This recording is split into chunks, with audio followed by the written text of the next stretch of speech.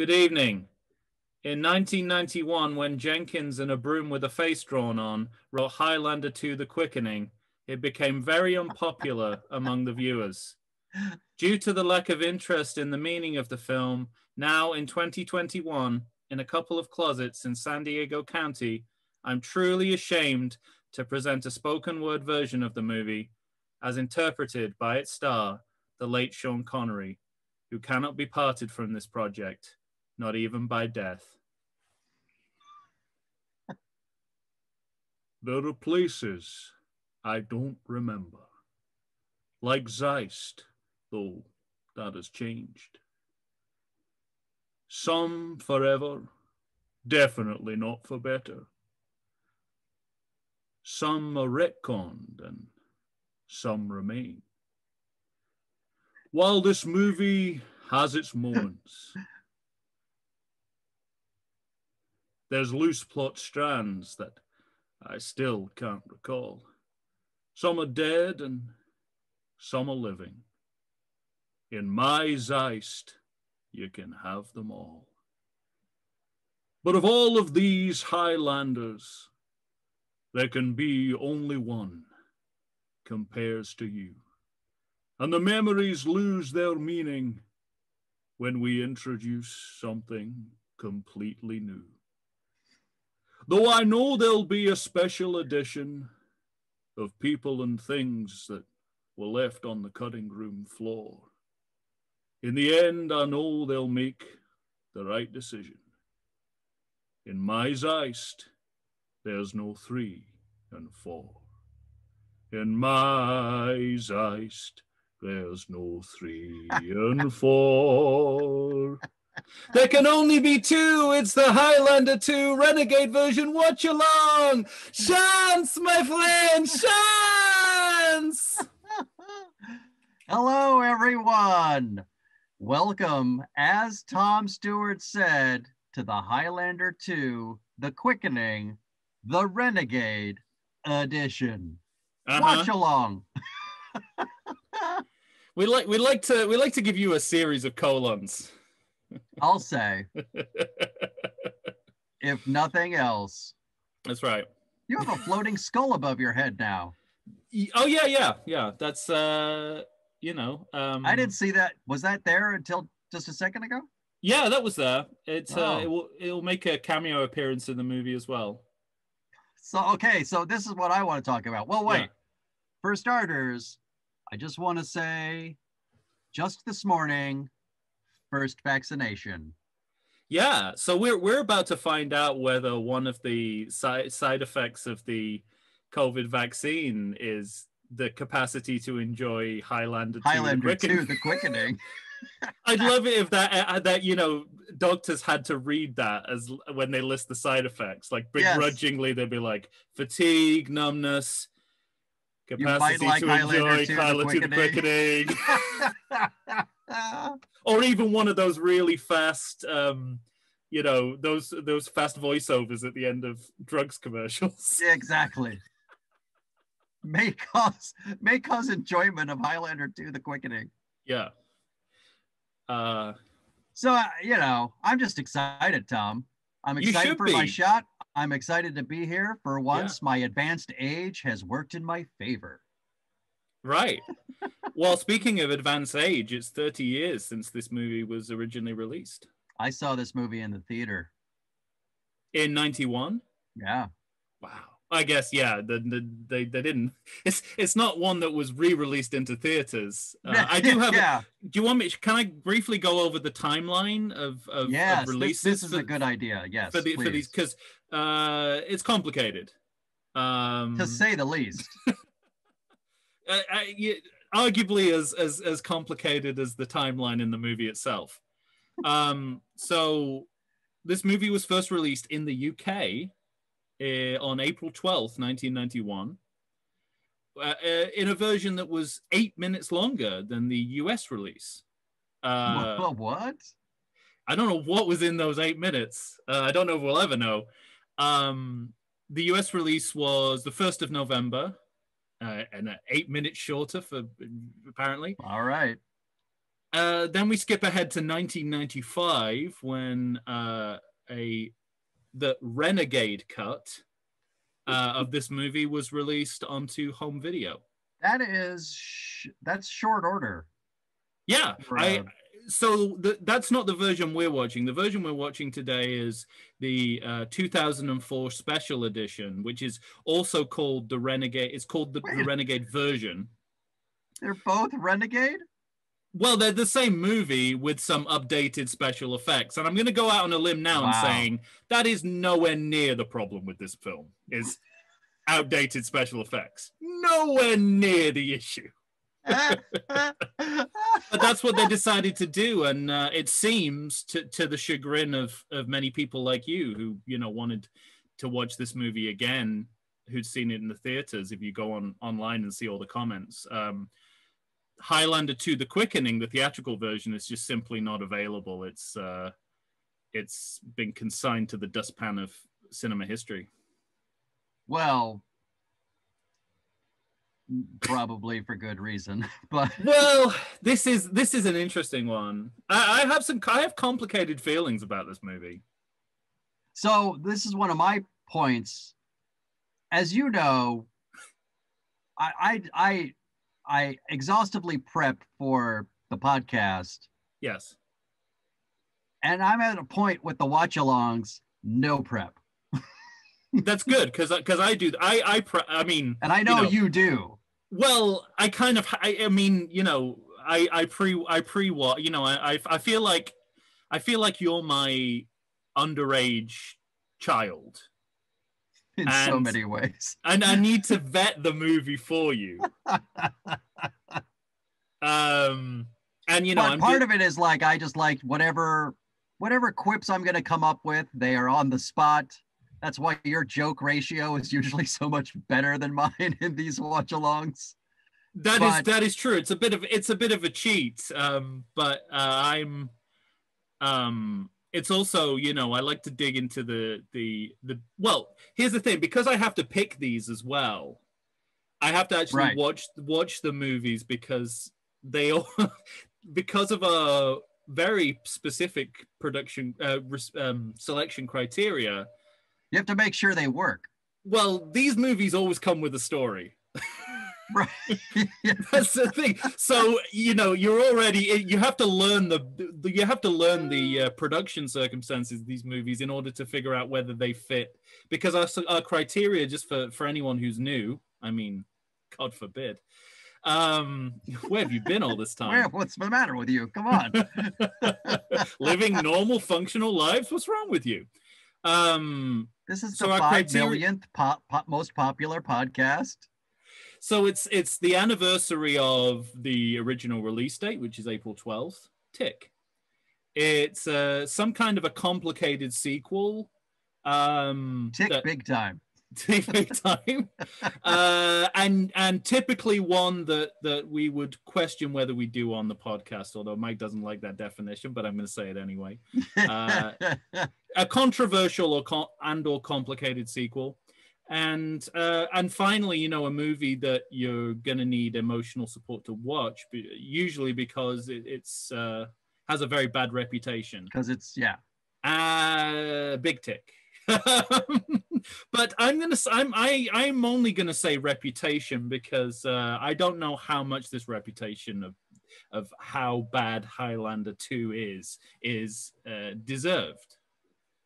Okay. I might Batman and Robin this and say that, I don't see where the hatred towards the vitriol this movie comes from. Yeah. And I can tell you this. I can tell you when you brought this movie up, A, I got excited. Yeah. And B, I had no interest in watching it before you and I were going to watch it because of literally there are like 3 to 5 things I remember about this movie, and that's it. Yeah. Here's what I remember. Oh, good. Let's go. So it'll be curious to see if these things are even part of the movie. Or part of some kind of post-vaccination delusion. Right. So what I remember was there was a problem with the ozone layer. Yes, tick. What I remember is actually, actually, I'm not going to give that a full tick. Okay. There is a problem with the ozone layer. On closer inspection, there may not be a problem with the ozone layer.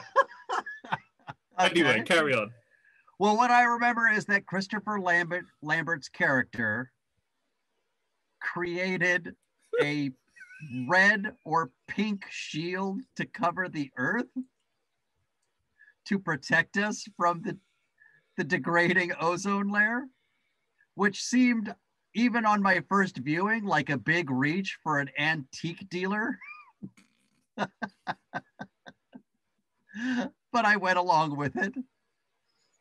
I remember it's also a big, in addition to that, it's also a big reach for the tiny satellite that supports this technology. Correct. This is one satellite about this big that generates a shield for the entire Earth. That just sort of like Endor's shield in Return of the Jedi. Except there's a little hole. If you go to the top of one mountain, there's a little hole that you can go out and go out of the shield on. Why that hole doesn't like fuck things up? I mean, that's not a shield, is it? I mean, if there's a hole in it, not a full shield. That's a shield with a hole in it. That shouldn't work. Maybe it's just the hole for Superman to go out to throw junk into outer space. Right. if we ever need to dump any nuclear weapons in the sun, this is where he would go. This is where that's his out. All right. What I also remember, I'm not going to say minute one, but it's got to be in the first 10 minutes, because if you remember at the end of Highlander, his prize is he's no longer immortal and he gets to have a regular life now. No, okay, carry on. That's so what I remember in this movie is that he is bad age makeup, old man. Yeah. And you see, for no reason whatsoever, 2 space aliens, I believe. 2? I think it's 2. Come to Earth and try to murder him. So you see a 90-year-old man battling 2 spry people. Yeah. And I want to say a train cut off one of their heads. No, you're dead on. You are dead on. Nice. And this just turns him into an immortal again. And then the only other thing I remember is, for whatever reason, Sean Connery just appears alive again and kind of gives a, like, as though he has a necktie, kind of a. No, I kind of, but and you've not seen this movie since, right? I don't think I've seen it since 1991. These are the things that for 30 years, that is photographic. And you know, the only elements of confusion there are entirely not your fault. Because starting with the beginning of that point that you just made, you said, if I remember the end of Highlander, okay. Full disclosure, no one in this movie remembers the end of Highlander. No one who made anything to do with this movie. And you're absolutely right about the prize. And I had to go back and watch fucking Highlander 2. Not Highlander 2. Highlander. T-O-O. T-O-O. Yeah. Because it was so... the retcon part of it was so dominant. Ghastly. In the selection criteria. I had to actually watch Highlander as well. So he wins the prize, which is knowledge of everything. The next movie doesn't pick that up. Nowhere at the end of Highlander does it says you will be mortal now and grow old. That's entirely this movie's invention. Is it? Yeah. So I just supplanted what happened in Highlander 2 as part of I supplanted the retcon in my brain? But, you know, when I was rewatching Highlander, I was like, they must say, now I can, you know, there must be a line, a badly ADR'd Christopher Lambert line where it's like, now I will grow old with you. Yeah. But it doesn't, not only, it doesn't say that at the end of Highlander, so they invent that, and then they undo that in the movie. So the first half hour of this movie is literally this movie writing it itself out of a corner that was written at the beginning of this movie, not the end of the last movie. Wow.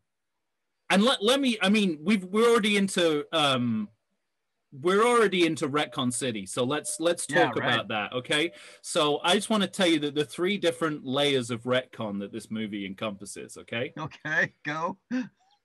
As we've talked about, completely ignoring or contradicting plot and character points from the original movie. That's the first.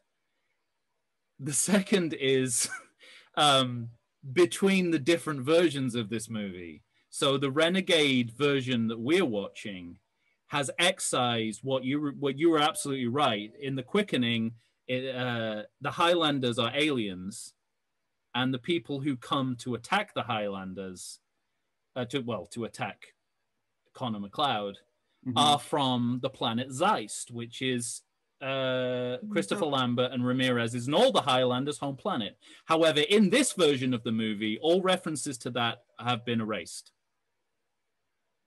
In the Renegade version. In the Renegade version, so the last 2 versions of this movie. Well, sorry, the second Renegade version. The last 2 versions of this movie have no reference to this alien origin story. So it's gone. Right. But here's the problem. What is left?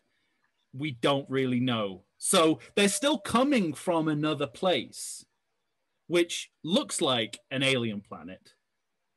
Right. It's even referred to in the credits as an alien planet. But we are told that it is Earth's past. Again, not very convincingly at any given point. So the film has retconned itself. And then this movie, this is part of the reason why we're doing it here. Even though, because this is a director's cut, we can go back and actually do the quickening if we can find it somewhere. Which sounds like it would be a miracle. It does, yeah. It would be like literally someone's VHS. That's the only way we would get it. This movie has been subsequently erased from canon by all the following movies in the series. So as far as the rest of the series, this movie doesn't exist. This movie doesn't exist. That is how deep we are. I mean, in the description of the event, I actually said this is the unidentified meat in a retcon club sandwich. It's the best way I can possibly describe it. You just pull a slice out and say, "Is this ham?" Yeah. And there's just like an Eastern European guy behind the deli counter going, "It's meat! It's meat! It's good! It's meat!" So that's some context for you as to where this movie stands in relation to the whole franchise. This is fucking great. Also, and Mike is the host of the How Dare You podcast and is an authority on bad movies. This is a famously bad movie, also a big box office flop. Oh, I can't wait for Chu to have to watch this. She'll be so mad. This movie, I think it was like a budget of $30 million, right, and 32, made like 15. Jesus, you're good. But no prep, that's good. You're like 2 million off. Oh man, what should we get to it? Well, I'm ready. I mean, I mentioned, I just want to introduce like some of my complicated feelings here around the issue of whether this deserves its reputation as an all-time. I mean, it's listed. You can go anywhere and see this listed as one of the worst sequels of all time. I mean, the fact that it's a director's cut already makes things difficult for me because, as I've said on our podcast many times, director's cuts are never necessary and invariably unsuccessful. Mm-hmm. And I'm going to go out on a very big limb with a cross between a limb that is got gangrene and a hill that I will die on. Right. And say, even though I think this movie has all this cut of the movie has all the best intentions in getting rid of the alien origin story, which irritated everyone and alienated everyone, quite literally. I think that alien story is the stronger choice. Not the better choice, but the stronger choice, because it's left us with something that's so unclear. Does it feel hollow? It really does. There's I you know, like, and you'd still leave the like movie it might be a shitty choice, but it was a choice. Right. So also, and you know, the intro was a pretty much a tribute to Sean Connery, not this movie. Of course. And his spoken word version of In My Life, which if you haven't heard, I suggest you seek out. You know, I mean, it's been about 10 years when we've known there will be no more Sean Connery movies. You know, he's been sick for a long time, but now he's gone. Right. And we know for sure there will be no more Sean Connery movies. And I've got to say, the joy of rediscovering a Sean Connery performance that I kind of forgotten about. Right. In, I think, peak period Sean Connery. I mean, 91, I'm going to say my favorite period of his. I mean, that's right after Hunt for Red October. Right. I think for me, it starts with the Untouchables, and his peak period starts with the Untouchables and ends with Red October. Highlander's just before that, and Highlander 2 is just after that. Right. So, but I mean, I think I'm going to make a lot of big statements here. I think his performance in this movie is excellent. I prefer his performance in this movie to the original movie. His performance in the original movie. That's got nothing to do with the movie or anything.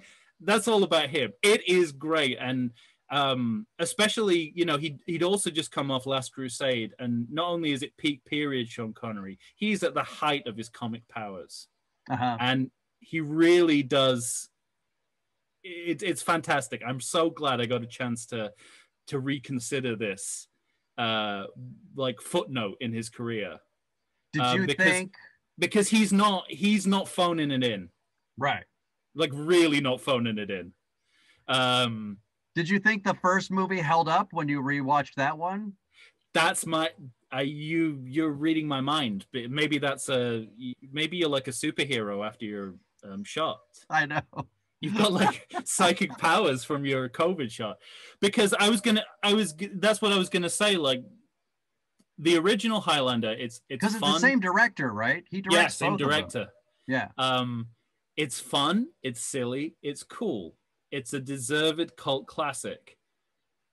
It's also a canon film made by Globus, who made Superman 4 Quest for Peace. And none of those movies are without their problems.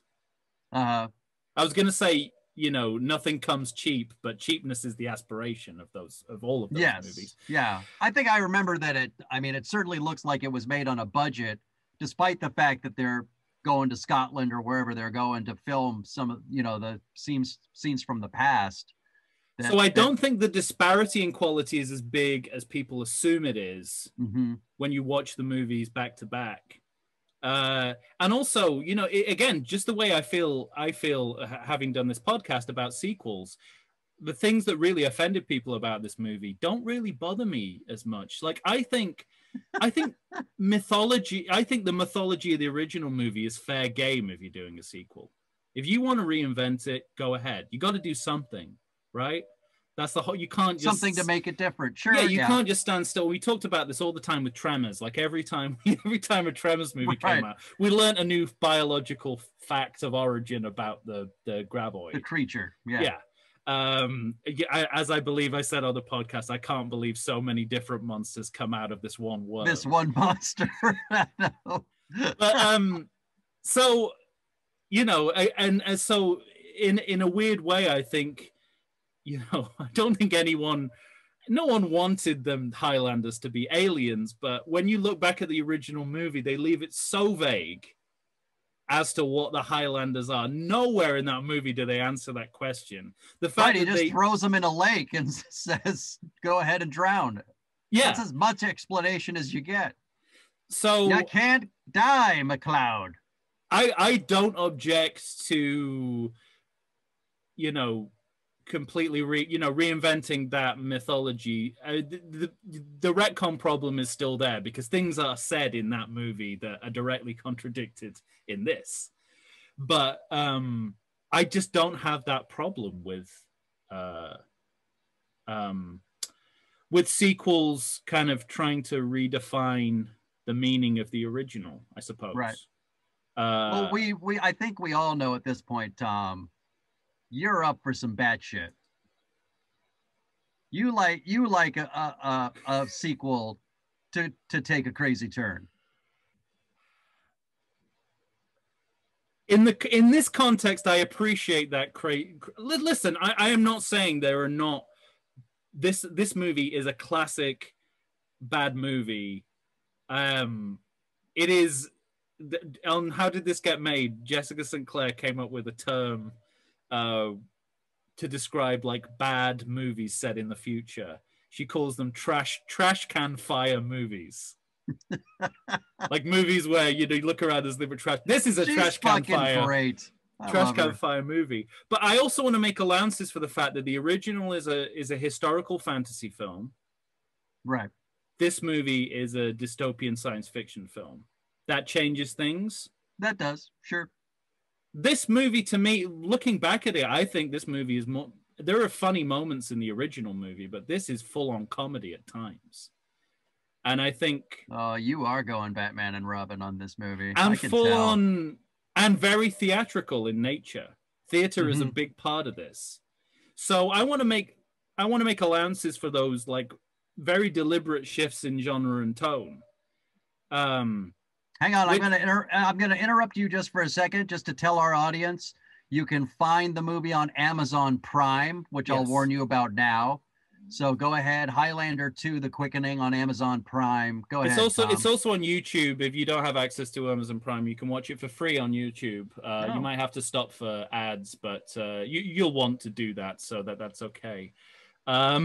Because so. But I'm not saying that this movie brings people back to life that don't need to be brought back, that shouldn't be brought back to life. It has the classic bad time jump. The plot is way too complicated. I'm not going to excuse any of that, but I just wanted to kind of get out there and say a lot of the things that this movie's been accused of doing, I don't really have a problem with. Gotcha. There are hundreds of problems in this movie that we will examine beat by beat, but of course. I don't think the Renegade version did, even though it was trying to solve a problem that the movie had. I think the solution made a worse problem. Interesting. Which is I think they thought, let's do it like the original. Let's keep it vague. It's like, yeah, but what we're watching is too specific to keep it vague. We need to know. Right, exactly. We need to know, is this another planet, which it definitely looks like it's another planet, or is this Earth's prehistoric past? Are there like 3 suns setting in the distance or something like that? I guess they cut out 2 of those suns. Right. But, yeah, I guess we're meant to believe it's prehistoric past. I said in the original, those are the only things I remember, but I have like a vague recollection. Don't we go to that planet, right? That doesn't happen in this movie. Spoiler alert. In this version of the movie. That was main cut. Did we go to that planet in the original? Yes. It ended that way. I thought so. All right. But we don't, so that's been removed. All reference to it has been removed except for when they are there, but they don't say they're there.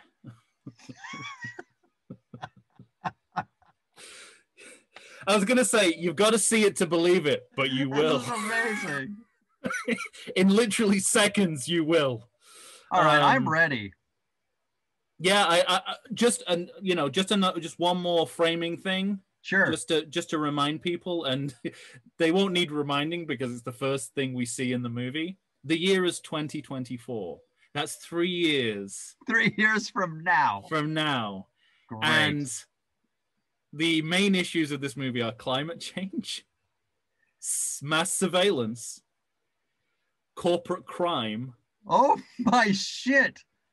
This is a more prescient movie than people have given credit for. I was just gonna say, yes. Wow. Even the nature of the debate about climate change seems prescient. Like, it's very specific, like what it believes, like the things that different people believe about climate change are reflected here. And it had no way of knowing this was the case. So Highlander 2: The Quickening called it. It did. And it sucks for us. There were so many times. There was so many times in this movie I was jealous of their dystopia. This dystopia has it better than we currently have it. Anyway. Oh my gosh. All right. Well, ladies and gentlemen, I hope you are on Highlander 2: The Quickening. Are you ready, Tom? Should we count it down? Let's count it down. All right. Ladies and gentlemen, the Everything Sequel Podcast presents Highlander 2: The Quickening, the Renegade edition, the director's cut? It's a director's cut, yes. One of two. Right. Here we go. In 3, 2, 1, go. The year is 2024. 2024. Yep. There's your ozone. At the mercy of the sun's ultraviolet rays. Oh, mercy. Okay. These are all the things you will remember this. This text worked on you. Right. I was just going to say, are we going to get some music or? No. Finally we get a little. No, just text. I'm gonna say up but front. No one knows for sure. Yeah. Don't they? Come on. Wouldn't they have enough information? Yeah. Isn't the point of like opening? What is this a statue of? Is that a statue of a Highlander wearing a dress? What's going on? It's a sculptural representation of the shield. All right. That's as specific as I can be. I also like, but no one knows for sure. Isn't the point of an opening scroll to tell you what's going on, not just introduce the debate? It's as if like Star Wars begins with, well, some people think the Empire made things better, but other people think that it didn't. And I'm Where are you on Christopher Lambert, by the way? I just saw his name on the screen. No, I know what you mean. First of all, by the way, Michael Ironside, yeah, in the new movie Nobody with Odenkirk, still great. It'd be interesting to see what you think about that. Oh, this movie is thinking a lot of itself, upping the operatic music on its own title. Not just that, it's about to reference a shot from Citizen Kane. That's how much this movie thinks of itself. Like, is it going to go inside? Yep.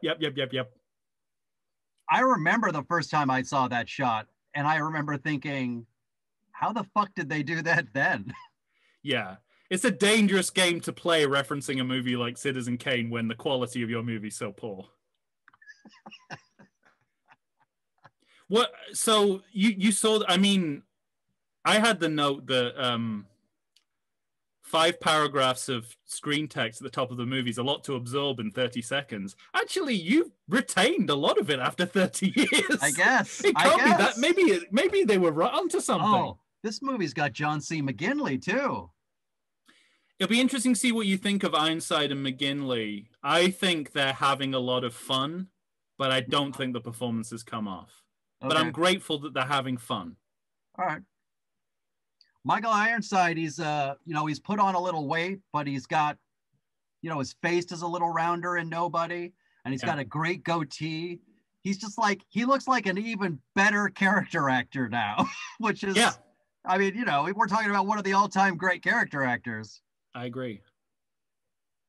He makes so much in that movie out of not a lot to do. He's like in 2 scenes.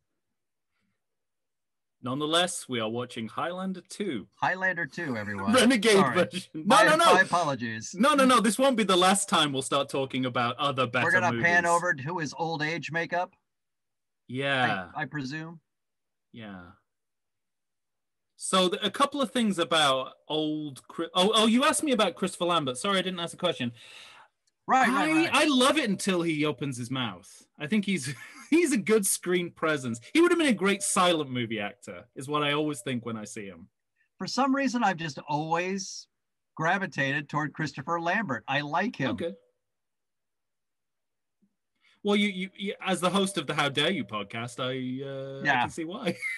I was going to say... You would have had a lot of occasion to see his work. There he is. Falling asleep at the opera. So we've jumped ahead. That was not his greatest piece of acting there. You can say that about any frame of this movie that he's in. Yeah, the aging makeup's not good. Also, this is what he focuses on. Also, again, I want to remind everyone, he doesn't need to be old. This movie has chosen to jump ahead 30 years and for him to be able to age. That's two choices this movie is making of its own volition. Nothing in Highlander said this had to happen. You've basically just... You've employed a makeup artist is what you've done. Yes. Maybe because it was a thing then. Like, remember... Jack Lemmon made himself even older than he was for Dad with Ted Danson. And everybody marveled at that makeup at that time. I feel like this is close to that time. That might have been 89, but... Yeah, yeah. So you're getting the idea that this movie thinks of itself as a piece of theater, and that will come back. Here we are on... Now we're on another planet, right? You would think... Right, but really, come on. What? Come on, that is another fucking planet. I think this movie wants you to believe, in spite of all the visual evidence, that this is Earth before the dinosaurs. Are they trying to make it seem like it's Egypt? There's Connery. He's back. Yeah, biggest star involved in these movies. His appearance doesn't make a lick of sense already. All we know is that he died in the last movie. Now he says free men... He seems like a leader, by the way. He's on top of a piece. He's on top of a dais kind of structure. He says free men of this planet. So presumably he would have said like free men of Zeist in the original or something. There he is, Connor McLeod. Even he looks surprised that he's the leader of this rebellion. So I don't remember. Is it when they went to Earth, he forgot all his memories? Is that why he doesn't recognize Connery when he first... You should have taken a pass on this script because that question is never answered. So they're joining together. So this is before they meet in Highlander. Well, it depends. If it's another planet, I don't know how long. If it's Earth, then it's got to be like millions of years.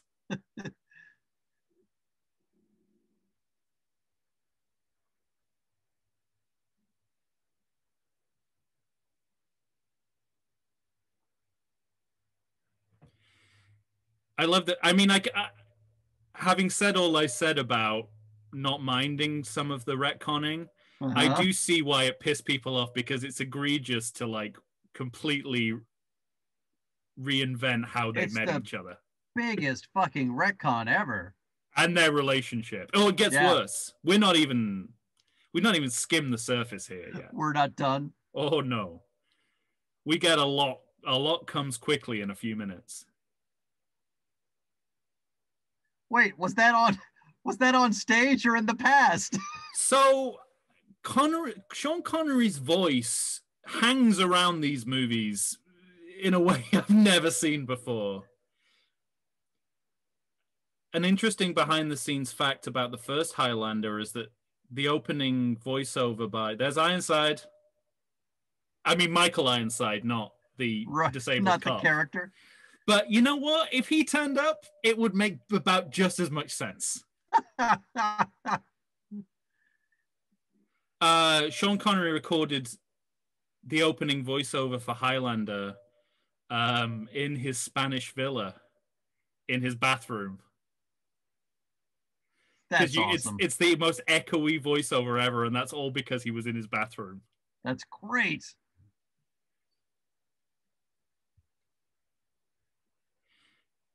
See, I don't know what's been updated or not in terms of special effects. This movie looks quite good to me. Yeah, right now it does. The fight, that fight scene, the production values. Is he sitting at that opera just experiencing PTSD? Is that what's happening right now? I think the people with spears on stage are making him remember. Well, it's a good question because he shouldn't really remember any of this.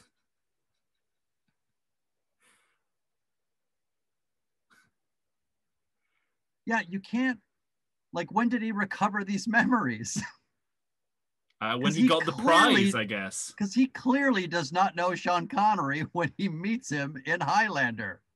Yeah, they never really account for that. Well, they do. Actually, they do. To be fair to them, they do. There's one line of dialogue about it. If you say so.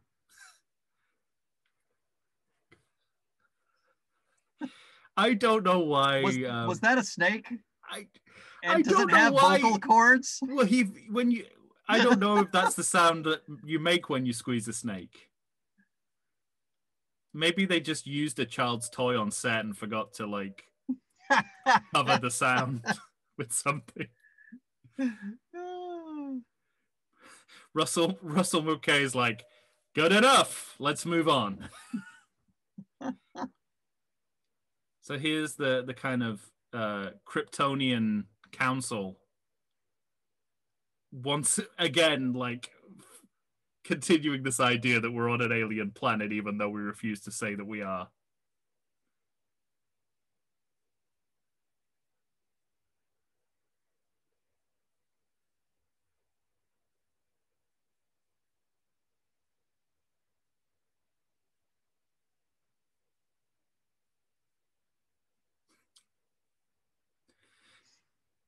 They've also got a lot of Alien 3 about them, this council. Yeah. Speaking of retcons.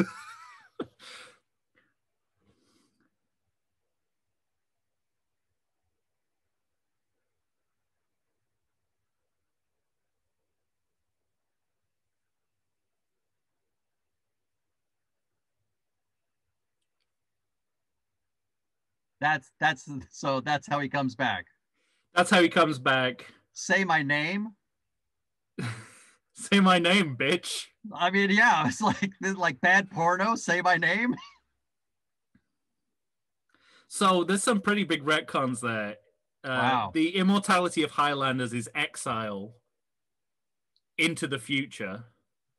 Or to a planet that they could conceivably take over if they all wanted to. Instead of fighting each other, they could just take over the whole place. Right. He fell asleep at the opera and now the opera is over.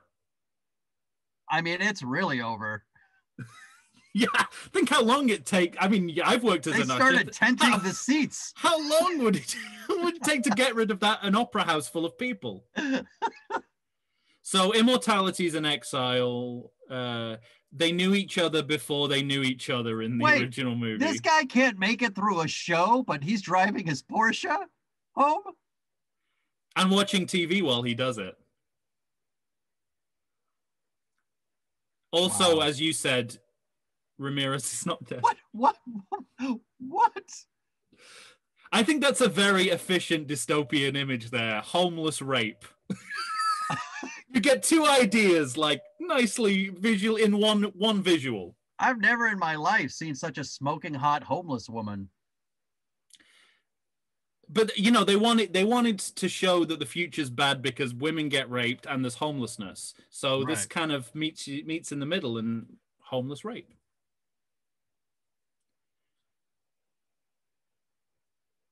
This is a strong choice of voice.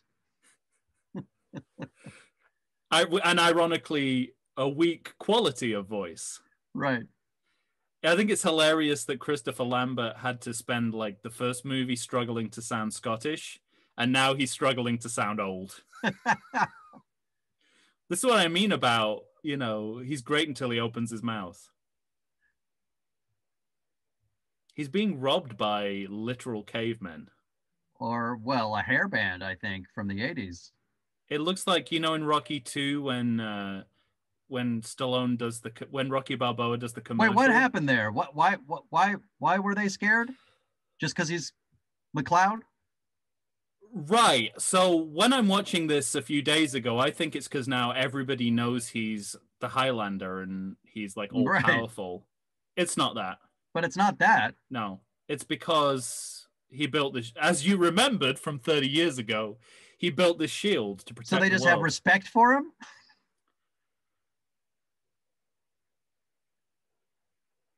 It could be fish. Fish live in the lake. I was just going to say. With lines of dialogue like that. This is their dialogue? You can see why the movie has the reputation it does. Meanwhile, it's just super spies who are stealing?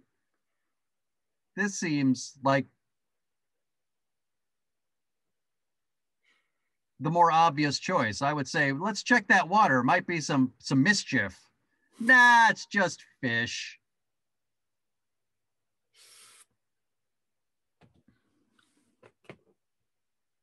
Oh, I remember this image on the previews now. You do? Yeah. You sure you're not thinking of GoldenEye? Right I should be, but I'm not.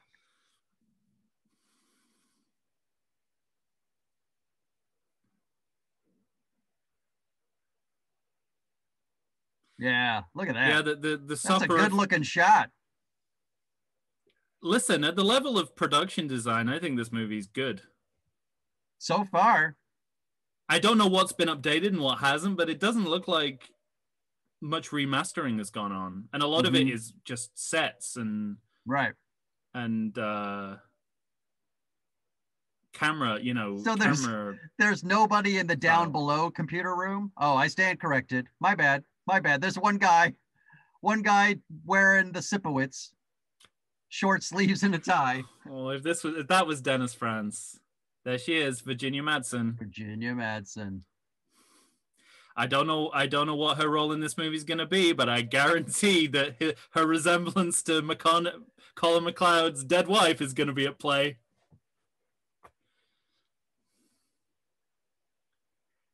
It's starting to feel like a story that could easily be told without Highlanders. Yeah, right? Just a feeling I'm getting.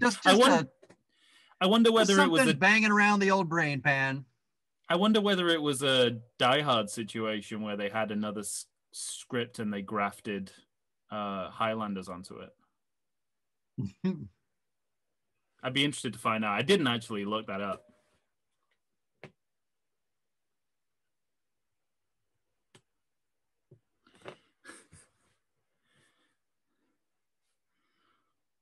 Come on, Louise.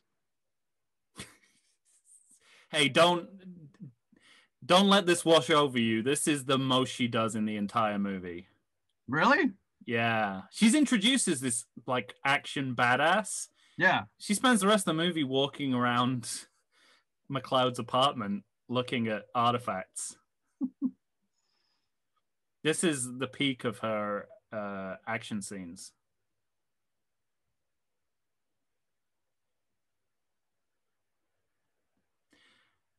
What do you think of the Stuart Copeland score so far?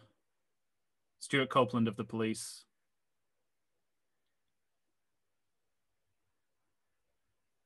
Yeah. I couldn't hear it over the gunfire. I think that says it all. Yeah. But it wasn't. It's no Queen. Although they do appear, a couple of Queen songs do appear in this movie for nostalgia's sake. Yeah. Not new songs. Okay. Whoa.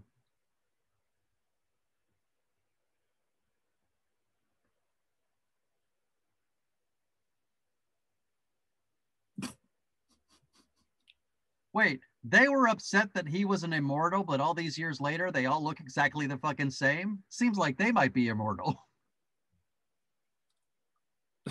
That's a really good point. Since we don't know where they are or when they are, I guess it's okay.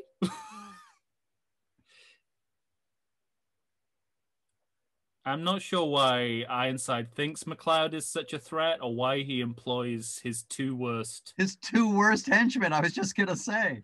To deal with the threats. Like and why thing one and why thing those two two. men are half porcupines. I don't know either. Is that their version of a salute? Now he says you need to leave. These are your space aliens. He says you need to leave for the future immediately. What the fuck does that mean? I don't think time is very clear here. That is leave for the future now this immediately. is a retcon, right? Because I have a vivid memory of it being red, like a red dome, and like Earth was all reddish. It's been too long since I've seen The Quickening, so but you're probably right. Maybe that is the wrong. updated special. I could be wrong, but maybe that's the updated special effect that they were talking that they made this cut of the movie to do. Right. And he's listening to Kind of Magic. I know. It's great. I like that a lot. That song has been rattling around my head for days. For some reason, I'm not a big Queen fan, but for some reason, I love everything. Oh, I love Queen. That they wrote for the Highlander soundtrack. I just love. Yeah. I don't know why, because I don't like Queen really.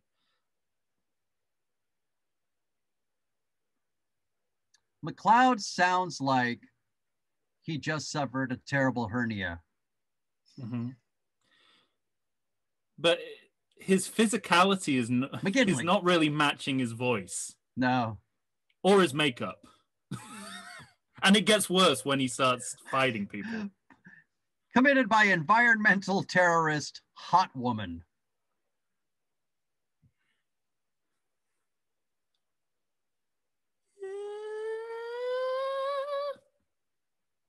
Be only one. I love it. They're so good when they do science fiction stuff. Flash Gordon, Metropolis. Is that bartender drinking milk? Good for he's him. He's on the job.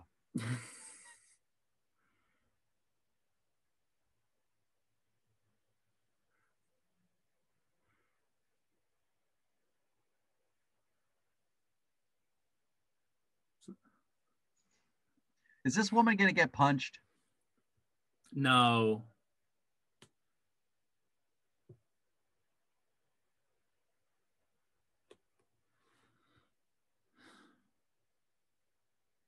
So I thought this was, I still thought this was because he was a Highlander and maybe like he broke everyone's windows with lightning. See, I'm getting a real Total Recall vibe. Like she's going to take off her head and like the bars on her face. She does look like that woman. Throw her head as a bomb.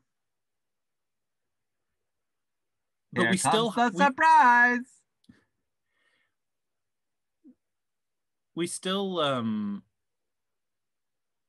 haven't been told explicitly that he's the person who put the shield up in the first place. We won't be told for like another 20 minutes or so. Well, I mean, there's heavy implication right there.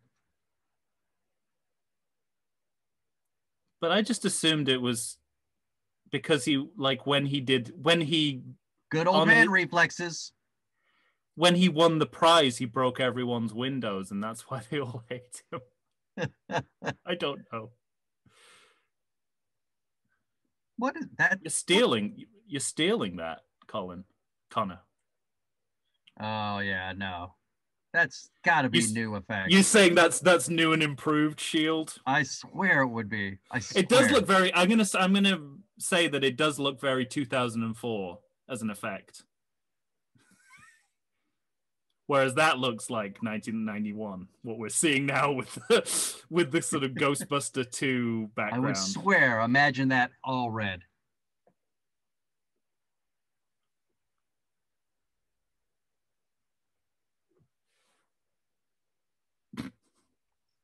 Wait, he hasn't even killed them yet. He says not again. Is it just because they're on Earth? It must be. Again, they're acting as if... And by on Earth, I mean where those guys came from, apparently.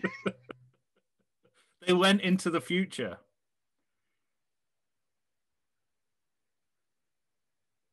Miss Hot Terrorist?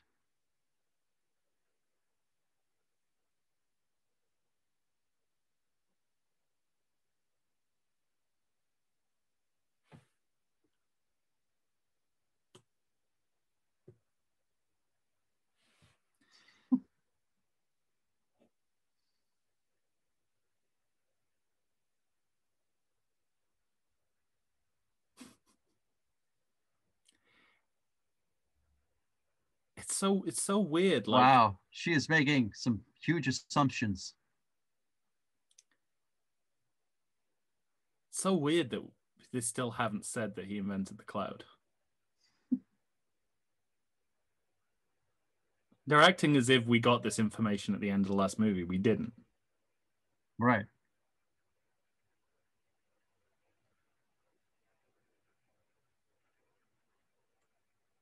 Yeah, and that's the only reason they're working together as a team. Right, exactly. That's fucking great. It looks like there's no lanes in this future. But a lot of cobbled streets. Just cobbled. I gotta say, I really like the production design. I've said that already, but in terms of those future, I think those sets are great. I won't disagree with you. And it's very theatrical. Like everything is staged as if it's a scene in a play. Are you all right? What's the matter? I'm becoming immortal. Oh, I just realized that. Well, he can still drive the fuck out of that Porsche. He's getting younger. That's why he's suddenly able to fight off young people. Oh, all right. I don't know that. I don't think that was a part of it before. Now, obviously, there's just too much shit that I don't remember. But here we go. They got a hoverboard. Because they're from the past. They have a hoverboard, you know, because they're from the past.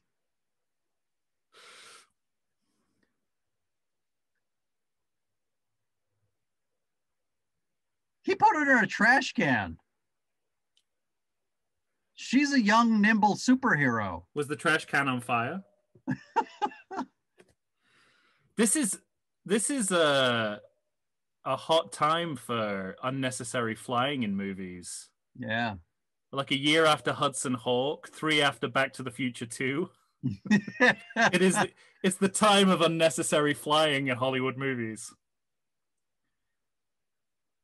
Well, Hudson Hawk's 91 too. Oh, it is? Yeah. Oh, yeah. You're right. That's interesting. The two. Oh, now we're getting to some shit I remember. I remembered some sort of scaffolding. Yeah. It's like a set from West Side Story. Like a really good production of West Side Story. Now, how come when this guy gets close, he drops his ray gun and takes up his sword? Is he out of ray gun bullets? I don't know what these two deal is. I don't know why they haven't taken their goggles off yet, because that's got to be impairing their sight in such a dark place.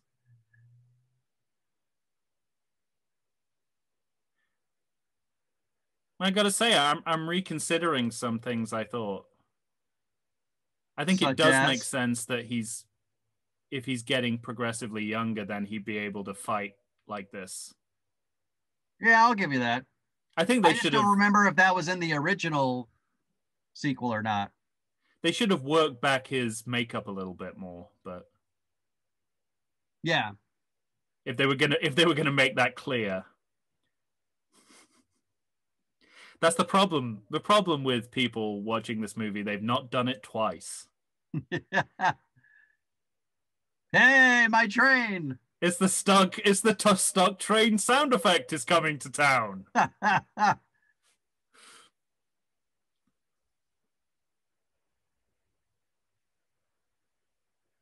At least he does look a little overmatched. So I guess there's that. I'd say he's doing pretty well for a 90-year-old man. But still, yes, for a 90-year-old man, he is. That's why I think he's got to be like de-aging, even though visually there's no reference to that yet. Oh, goggles came off. It's interesting that he took his goggles off once he was in water. There's a lot of convenient storytelling here. Like, McLeod suddenly is agile enough to fight. That wheel just went right over the head, the exact decapitation that you need to kill a Highlander or a Zeistian or whatever the fuck they're called now. Or a prehistoric human. I don't know. I didn't remember the lightning tin can jamboree. Did you catch, I mean, there was too much going on, but did you catch him already calling out for Ramirez? Oh, no, I didn't. So he must have remembered that at some point. Yeah, right? Going to the opera just like triggered all those repressed memories.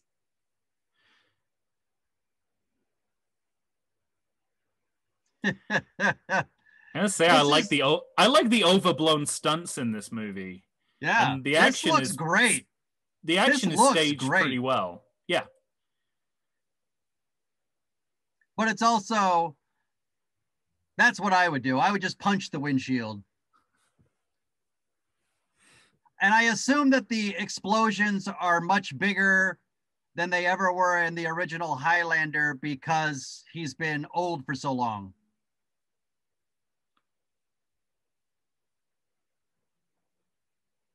Will you say that again? Oh, so the lightning, the amount of lightning corresponds to how old you are? That's what I'm thinking. Okay. I like it. And he's young again. Look at this fucking guy. He didn't realize how much trouble he was in already? Yeah, so... Yeah.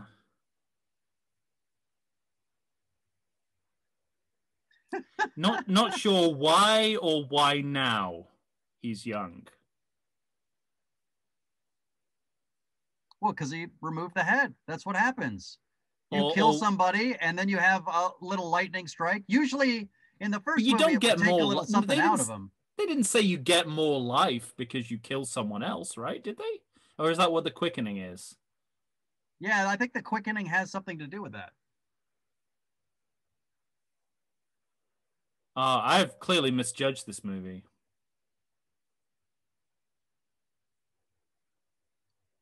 Right now, Highlander 2, The Quickening, is saying, choke on this, Back to the Future 2. We've got hovering and flying. Yeah. We've brought those two great movies, Back to the Future 2 and Hudson Hawk, together in one one famously bad sequel. The hot dog vendor is into it. Or was that a guest? Was that a customer?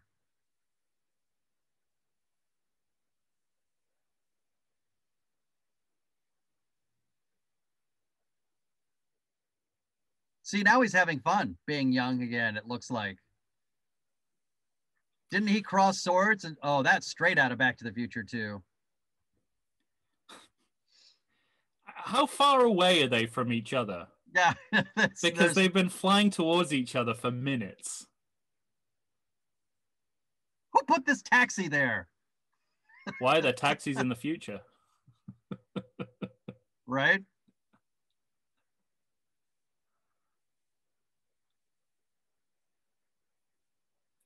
So are we to believe that with no other Highlanders around, he got old?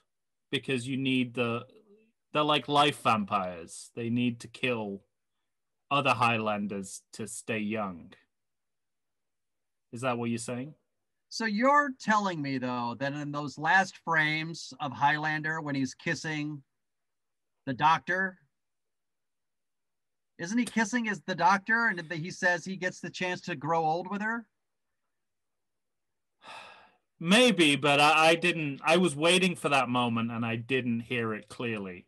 Wow. I just heard him say, "The prize! Now I know everything!" You may be right.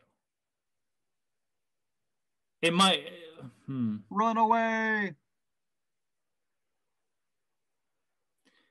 Even with that, you don't need to jump 30 years into the future. Come on.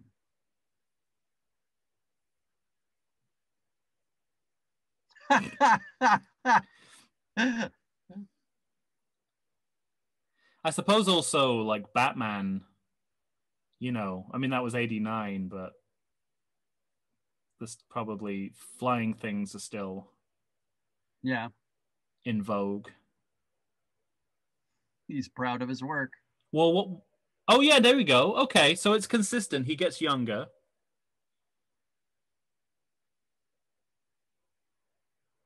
There he is. He's calling. Now I hear it. He already called for him a few times. So this can bring him back to life. And this is because they put the gold liquid on their hands? Yeah.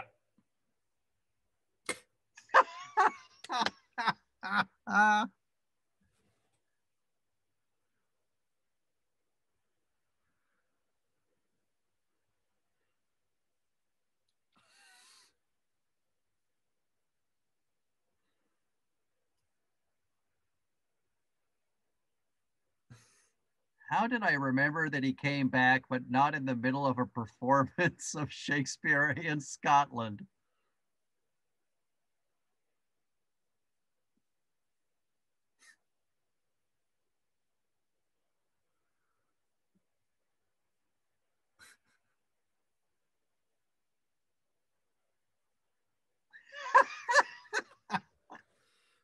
This is great. This is great. Scene. This is great. This is look at him. He's hysterical.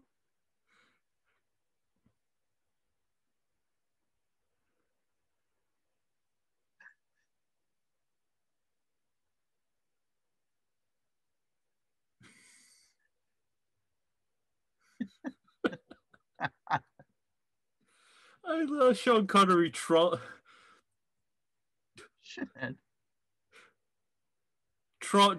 a production of Hamlet. This is great. This is so amazing. Great. I love everything about it. I love the resurrection symbolism. I love the kind of star turn for Connery that the stage gives him. The theatrical theme. Let you converse with your skull. All of that is comedy gold.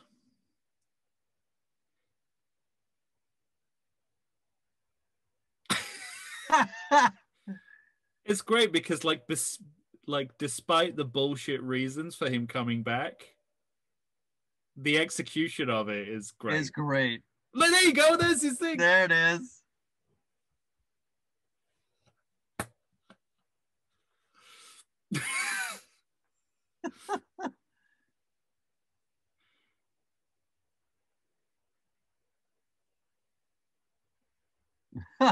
I love that they've kind of capitalized on Connery's like post Last Crusade comedic vein to do this kind of pointless cameo. And we're only getting a glimpse of how pointless it is. Oh, it's very exciting. He does less than he's less effective than he is in the original, if anything, where he had his head cut off.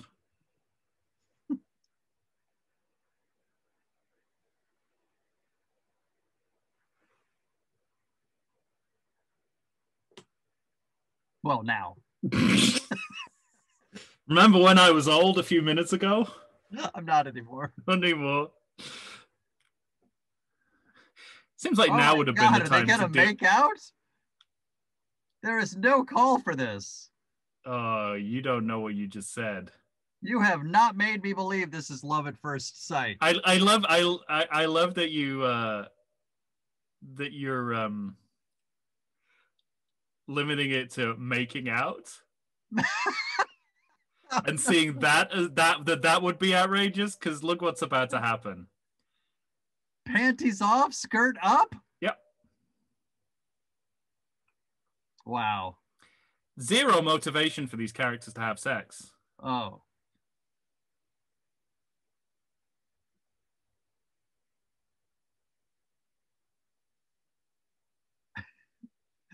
The music does not match the moment. Just to be clear, the music does not match the moment. This is not romantic. Unless this is bow chicka bow bow. Well, she's bow, like the bow bow waka, waka, I think waka. it's fun. I think it's crazy that he's already like started to choke her before he asks her what her name is. Are those weird statues an attempt to match weird statues from the other planet to make it seem like it's the same planet? What's going on? It's a good question. You think they think they digitally added statues? I don't know.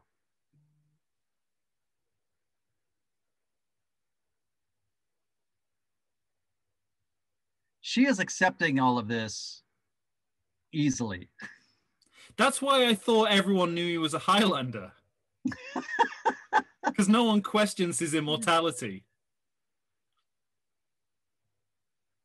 I'll say.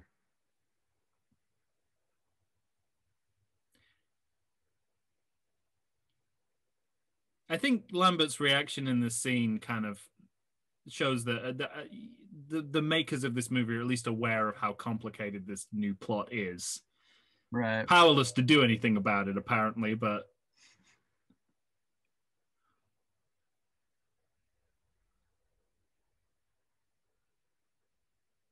this is the first time it's said. I just love that he appeared in Scotland. This is fucking great.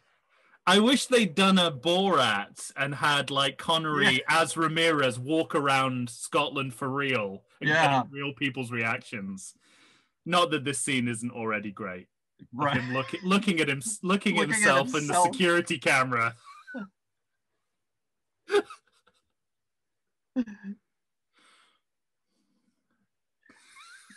Is he going to be saying shithead the whole movie? Yeah. Oh, and worse. He's pure like time traveler, fish out of water in this movie. He's a Connecticut Yankee in King Arthur's court, basically. What are you doing at a suit store? No, you don't take off these clothes.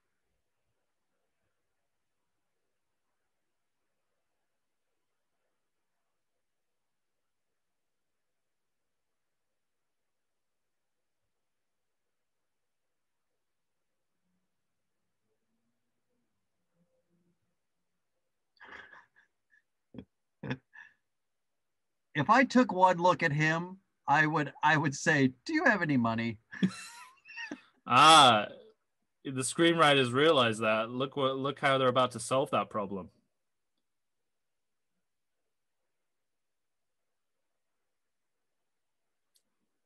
That guy who runs the suit store can clearly tell that that's a priceless heirloom. That this is nothing but authentic.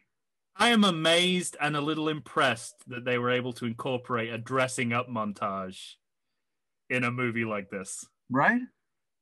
I mean, this is like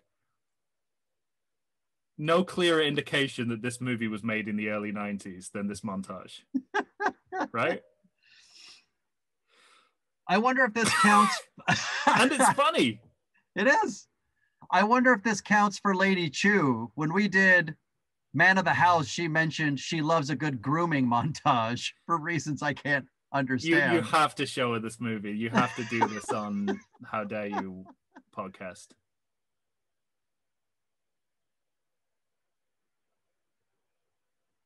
I've got my golf clubs.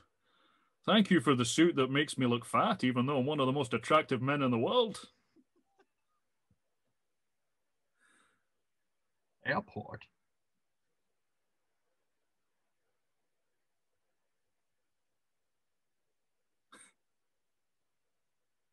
He's having so much fun with this. I love watching him.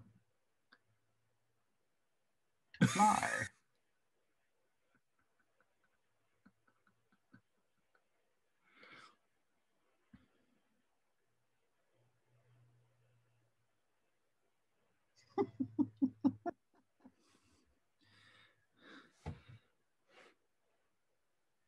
I just thought of something that ruins this whole sequence for me. Oh no. If he's keep coming from, back to this sequence? No, if he's from all the stuff with him like being surprised by everything in Earth's future, only makes sense if he's not from an alien planet. Right? So if he's a space alien who traveled here through lightning, he would not be surprised at flying in a plane. Oh, yeah, I don't know. If his planet did not have transportation, well, of course, they seem to have hoverboards, so... That's it, exactly. They've already got the power of flight on his planet.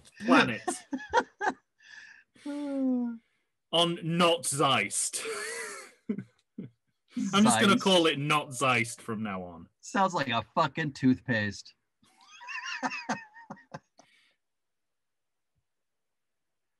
If they ever reissue the reissue and add Zeist back in, they should have a sticker on the on the Blu-ray that says like, now with Zeist.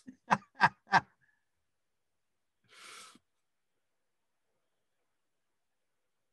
wish you could have seen it, because you and I are in love now. Yeah, I know. Trash alley fucker.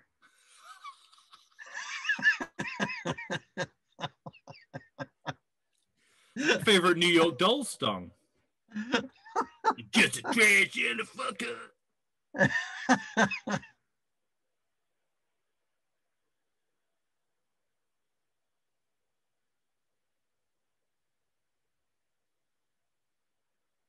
Here we are back in Not Zeist. How does he get to watch this on television? He's watching the rushes of the movie.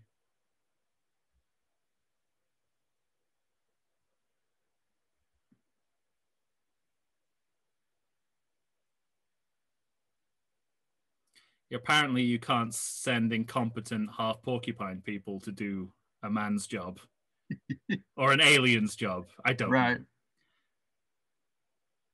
The psychic cook. I was going to just say, am I seeing what you're seeing? Yeah.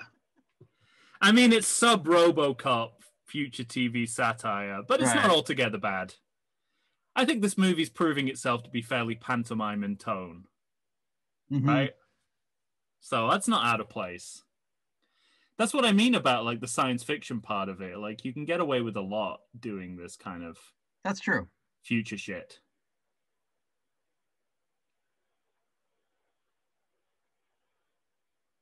Wow, that train's taken a long time to pull into the station. Right? Is that where maybe the 8 minutes of the original UK release was just that train and they cut it down to that 1 minute of pulling into the station?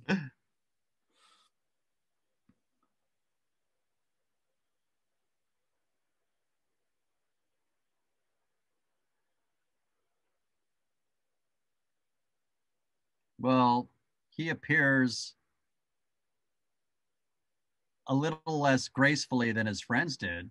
That's right. On a subway.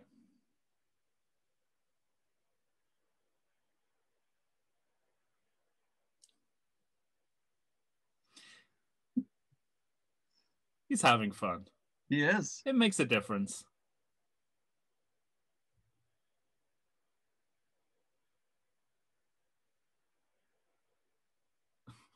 Does he even know what Kansas is? This guy looks like he's from your planet. This is one of the moments where I got like jealous of their dystopia. I'm like, this guy's got a camera in his eye he can watch TV in. That's so much better than watching it on my phone.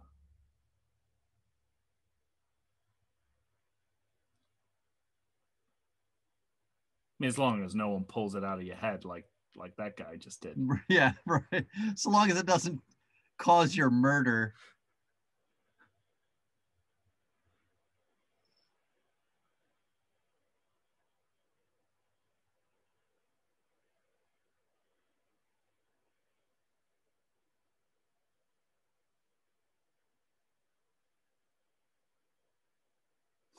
So I'm going to put you down and do it myself. Why did he say that thing about Kansas, and how does he know where Kansas is? I was just thinking the same thing. Is it a Wizard of Oz reference? How does he know what that is? Can he watch that on his TV? Exactly. Too? How does he know? He can watch it on his TV on Not Zeist. He gets TCM on his on his Not Zeist station. Let me tell you what happens when a mother's baby carriage gets away from her. She doesn't slow up and say, it's too far ahead.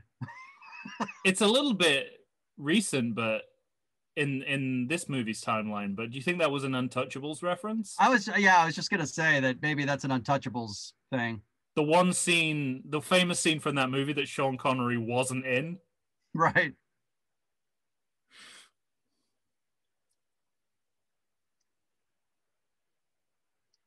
Let me tell you something. Subway trains don't go 400 miles per hour. Well, it's powered by Zeist light, not Zeist lightning. Yeah, but it's going to go off the tracks. What I'm saying is it's still going. The second they go around a turn, they're fucked.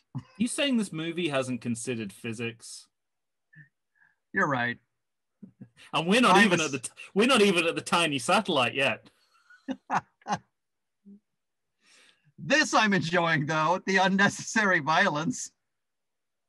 There's a few moments like this in the movie that made me think that they've really embraced like the hyper-violent early 90s kind of Hollywood feature. Oh, because I was before Bug Eyes, I was going to say, we got some serious body horror going on. Yeah. But it's still comedic. It's like I'm continually amazed at the level of production values versus the lack of taste and quality. Last stop. Oh, dang it. I was right there. Come on. I just missed it. At least he said it. Yeah. At least you didn't Mandela effect it. This is the movie where everything you think you've Mandela affected into the movie really happens in the movie.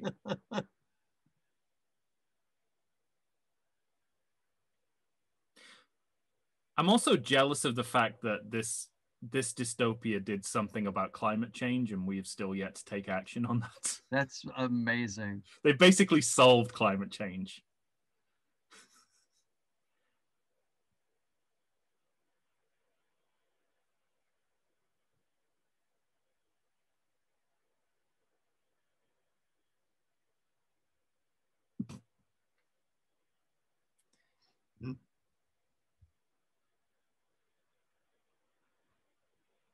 Getting young. I would say get some better beans. Is he even going to talk to him about how young he is?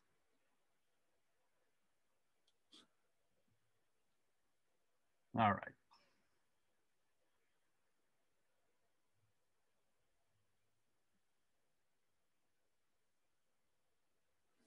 A facelift. This man just saw him that night. Falling asleep in his own box. He was old. And also, this man is a scientist. Right. And he's a man of science. Oh, is this the power plant model? This power plant model looks like the one that Homer makes in that episode of The Simpsons with Frank Grimes. And I feel these racing stripes are pretty sharp.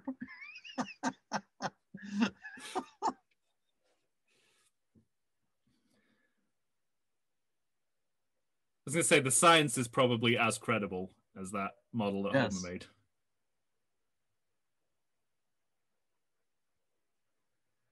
Again, I just like to remind everybody, this man is an antique dealer. Well, clearly he's moved up in the world. Yeah.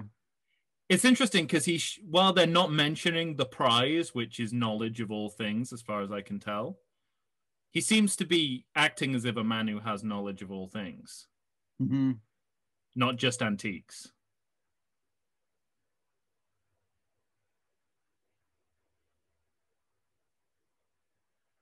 Here we go. There you go. That's the satellite that's generating an entire shield for the Earth. That's just that one satellite. Now, do you think that was level 1 of the basement or level 2 that was infiltrated? Had to be level 1, because level 2 was empty. Except for Sipowicz. Well, there's Rennie Harlan operating the the controls. This is the entire cast and crew of Die Hard 2 Die in Hard this 2. movie somewhere.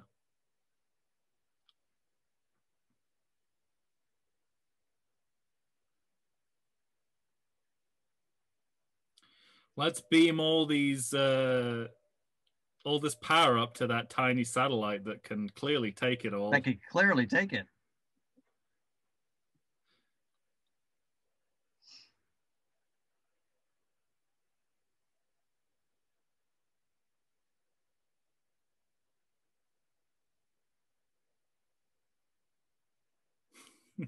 Used to be red. I swear to God, was red.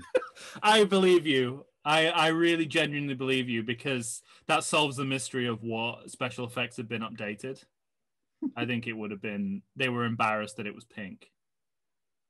Why do I have to be Pink Shield? I want to be Mr. Blue. Blue Shield or I want to be brown, anything.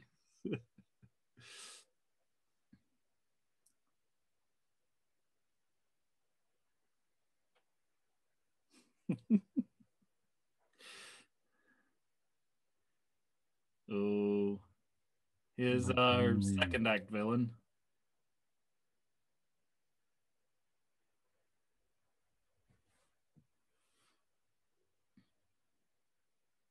So that flashback tells us everything except how Colin McLeod became involved in this project at all. It's kind of what we needed to know. Are they typing to each other because they know that the place is bugged? Mm-hmm. All right. Of course you'd have to go above the shield. What do you mean where? Center of the earth, jackass.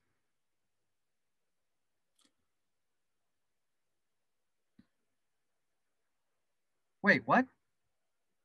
Why are they going to a specific spot? Yeah, a specific spot.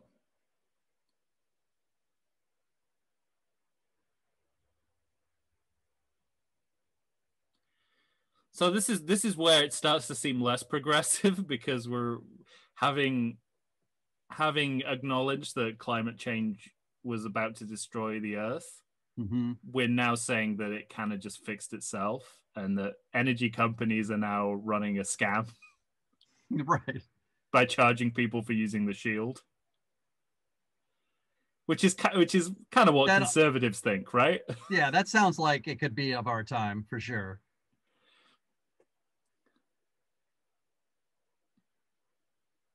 Does Alan die? I feel like Alan's going to get murdered.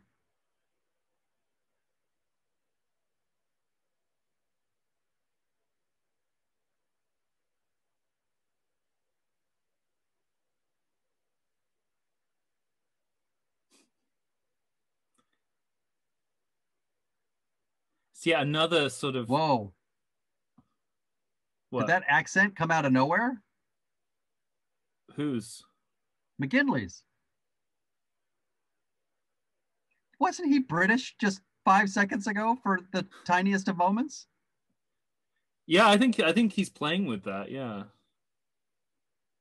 Maybe just being around Christopher Lambert fucks up your accent. Just being in the same room with him. It's like, is he French? Is he German? Is he Scottish?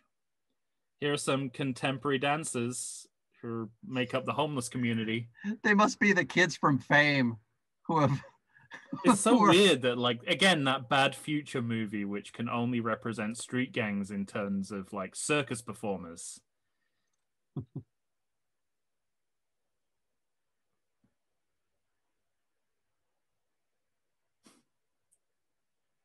Yeah, metal's gonna last forever. Wow. It's never not gonna be popular. Statue with sword.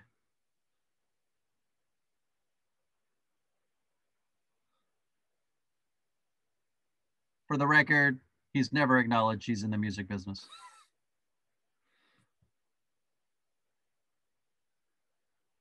I wish they got a better actor to play this taxi driver.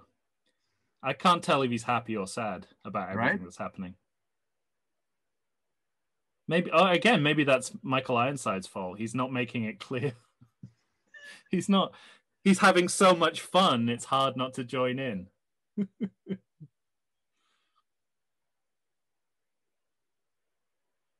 He does seem happy.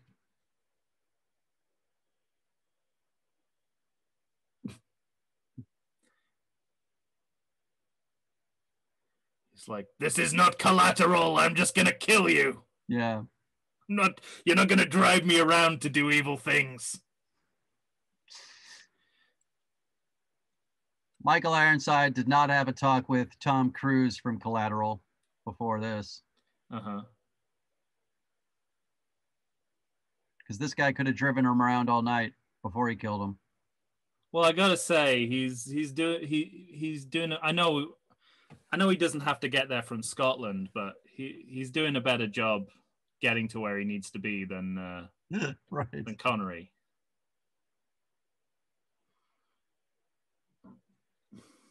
Yes, because I believe Connery's still on that plane. The there he is. Yeah, he's still on that plane. I was gonna say the movie hasn't told us otherwise.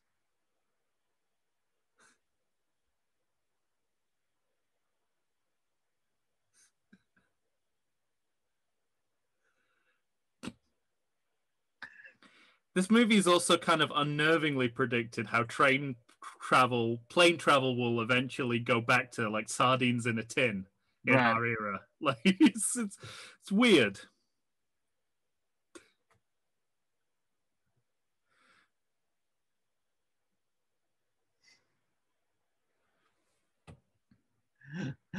I could tell you this is not the video you'd be watching on a plane. It's a great bit. This is why I think this movie is like full-on comedy at times. No, that's slapstick right there. Yeah. Especially in the Connery scenes. I think that's where it's most successful.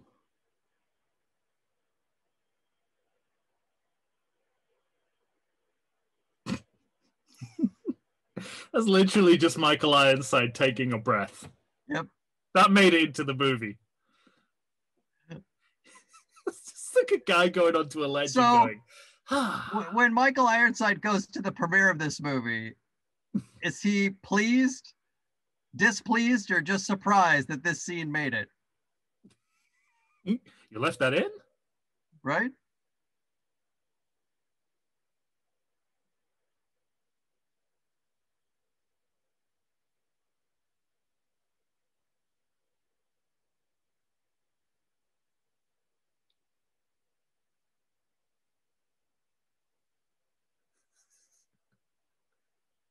Uh-oh. He might have just been Sean Connery filming this.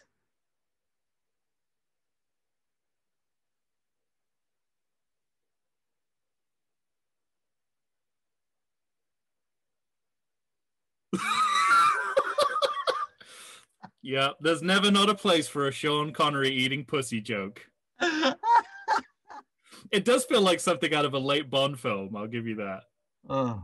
But yeah, you're right. They might just have filmed Connery's journey over from Scotland. Yeah. Like I said, I have a feeling the director said, Sean, we might just need something funny. Do something, do something. I was going to say, you should have just done it all as a documentary. I would have loved it if there was like an interactive version of this movie where you could just opt out of the movie and watch Sean Connery's entire journey in real time.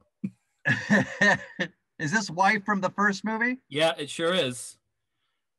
Not the same actor, but I don't need to tell you that because she's got bandages and scars. Exactly. I started to think at this point that... So this is the motivation. They're showing us the motivation. She says, do something to stop this. I thought you would really psychic there. But yeah, that's true. But what is also true, or what's also I suspect is the truth, is they couldn't get that actress back they needed to get the new actress like in bandages and scarred, and they worked back from that in creating this ozone layer in the storyline. entire ozone story. Yeah, since that storyline comes out of nowhere. And here they're referencing a shot from Gone with the Wind, the famous hospital scene again. Right. You're referencing way above your station here, Highlander 2: The Quickening. Punching above your weight. Yeah. At least Highlander sort of has an awareness of how cheap and crappy it is.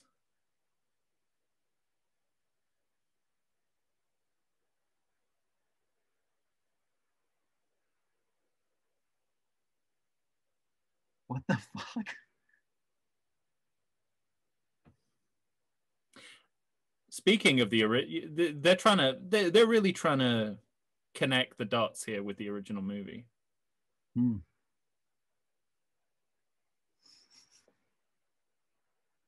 So very dead. He should have said sick burn right after that. She's so very dead. Sick burn.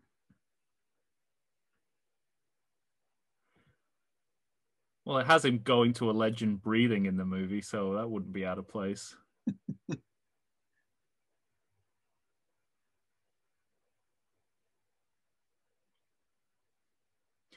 Okay.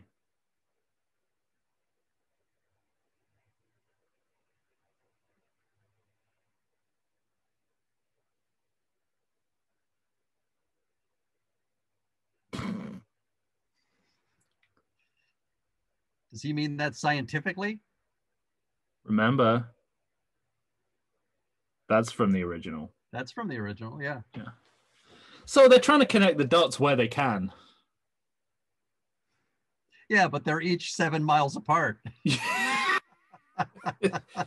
I think I see a dot over. I'm not sure, though. Looking off in the horizon. It could be an alien planet, might be the past. I'm not sure.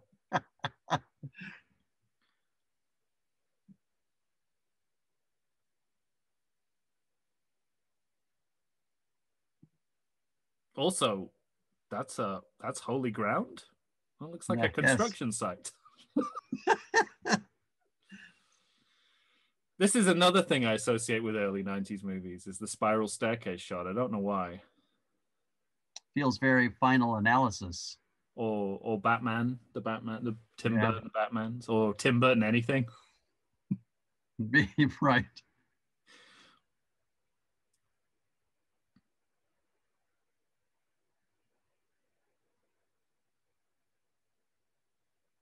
He's a football star, just like Clark Kent in Superman 4.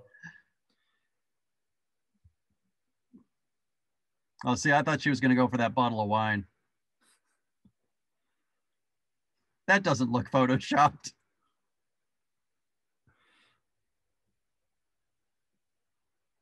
He's leaving out an awful lot of evidence of his immortality. And his Scottish accent's not got better in voiceover 5 years later. Whenever he tries to do Scottish, he sounds like Werner Herzog.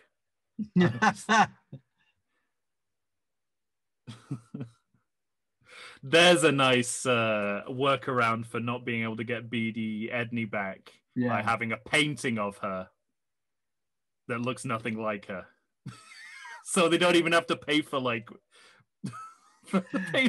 actor reappearances. She looked at that picture and then looked distraught, like, is that why he trash alley fucked me? Yeah. She's right too. Right. That's the only reason. It's like, if I didn't have permed hair, he wouldn't have sexually assaulted me.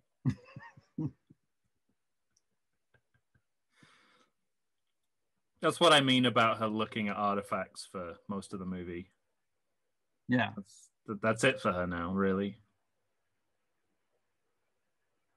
We seem to have a lull here, Tom, so I have some unfortunate news. What's that? In my haste to get into the closet this morning, I forgot to bring my power cord. Okay. And I'm going to run out of juice soon. Okay. Should we pause? Oh, not yet. We can. Wait, what?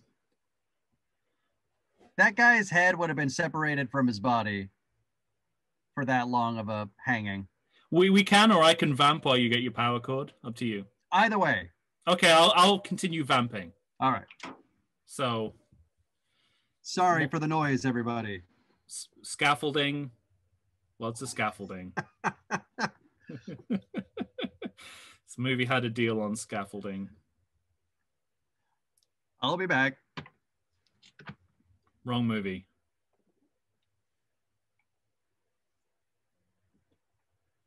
Chance is going to miss the fake out reveal of Ramirez.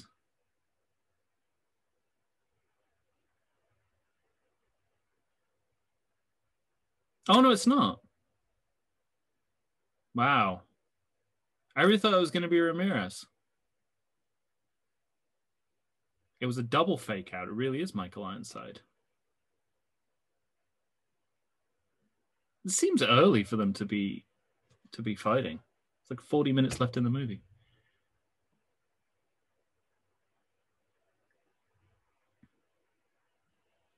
Oh, this is the first sword play we've seen in again, this movie doesn't need Highlanders.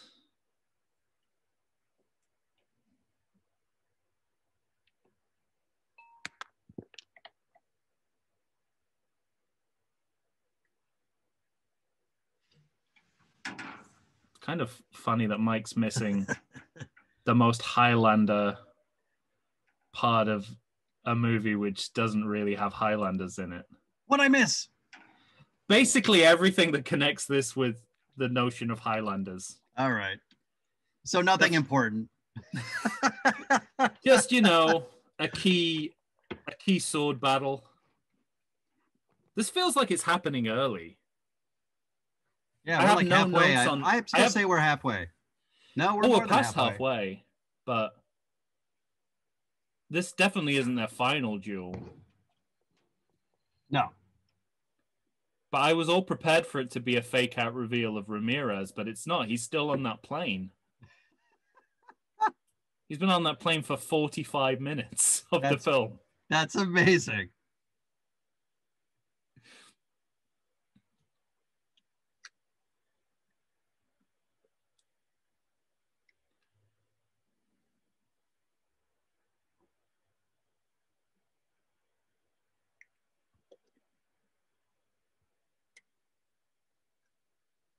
Just write it, baby. You're immortal. You do what you want. Yeah, that's another fuzzy thing I've never been able to figure out. Like, wouldn't you just go around in a helmet the whole time? Well, there's still your neck below that helmet. You could wear it down, like you have it like a turtleneck, like have a steel turtleneck. Steel, yeah, like, those gloves you wear to not, or those chain link suit, the chain link suit from Jaws 3D. Yeah. Put that on your neck. But is it like, by the way, I'm surprised about how casually the decapitation rule was introduced in the original Highlander. It is literally like one cutaway. Lose your head, it's all over. That's it. That's all. Like, that's the only. So again, Highlander 2 is not. Is no better or worse. It's just going with the tradition of the franchise. Yeah, of like not giving enough weight to important stuff. I also like that dressed as Marilyn Monroe. Yeah, she is. I also like, though, that Christopher Lambert not once has said, "Who the fuck is Ramirez?" I called for him like a whole day ago.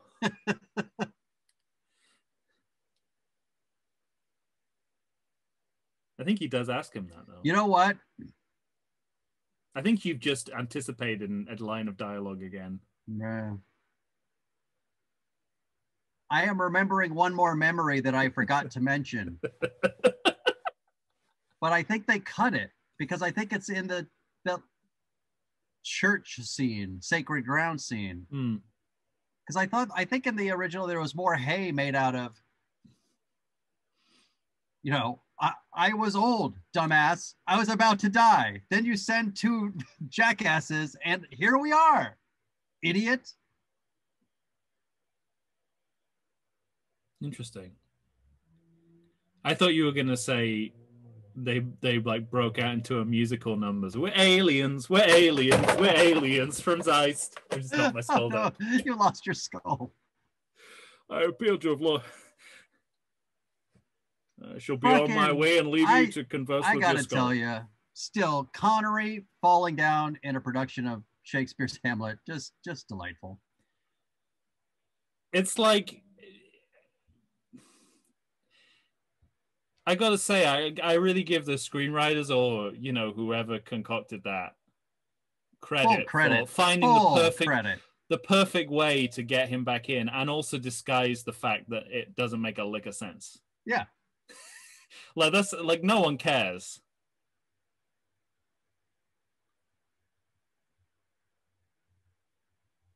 So he's landed, I take it. There he is. Do you have a tip for the taxi driver? I'm out of earrings.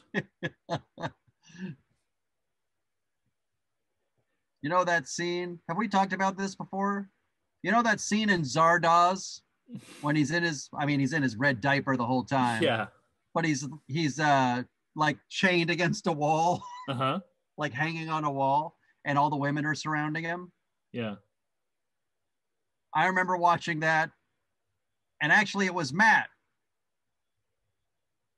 from an upcoming Everything sequel episode. Exclusive. It was Matt Aldrich that said, "Do any of you know what a queef is?"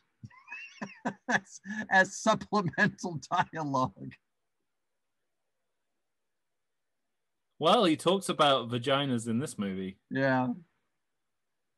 Edible vaginas. They both do not seem as spry as they did in the first movie.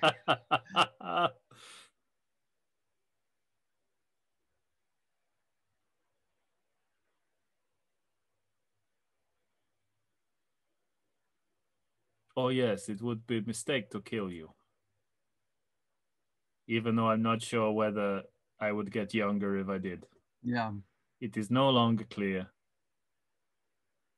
Was this really at play? Was there a chance he might cut off his fucking head? They both play it that way, but that really would not make sense. Although it's not as if he has anything else to do in the movie. If he'd have died there, he would have had as much impact on the plot as he does.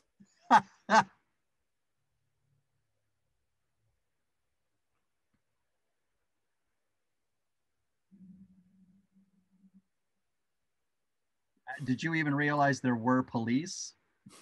Why would he know about police? Oh, you mean like the militia on Zeist or whatever we're calling it? Every time we see the scientist guy, somebody turn on a fucking light in this room. This is the prime era for like dystopian science fiction, where everyone is seen through blue light in the shadows of blinds. It's like from Blade Runner till like I don't know what.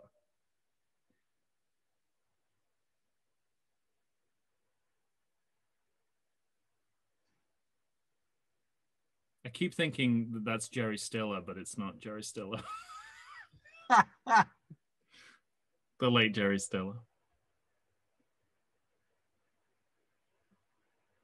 I don't know why John C. McGinley's performance is pitched at the same level as Michael Ironside's. Right? It feels like, one or the other. I'd like a scene where they meet each other and become lovers. Like soulmates. You're not entirely... Oh, God. You're not entirely wrong about that. Am I going predictive again? You went very predictive. They certainly joined forces. Oh, great. Again. What is this, a giant jail? Turn on a light. But it's night everywhere because of the shield. People are indoors in the dark. Turn on lights. But apparently, yeah. Fucking Ironside. Great. If I was an extra in that scene, I'd turn to another extra and say, I'll have what he's having. Yes. I like that McGinley was still making a businessman speech as his friend was being choked to death.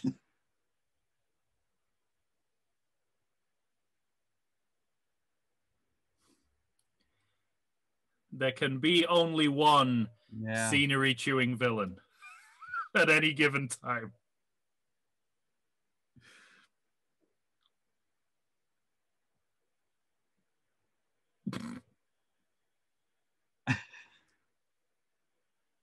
Good recovery from the choking. Now, again, this man was upset that Lambert and Connery were immortals, but I'm just saying.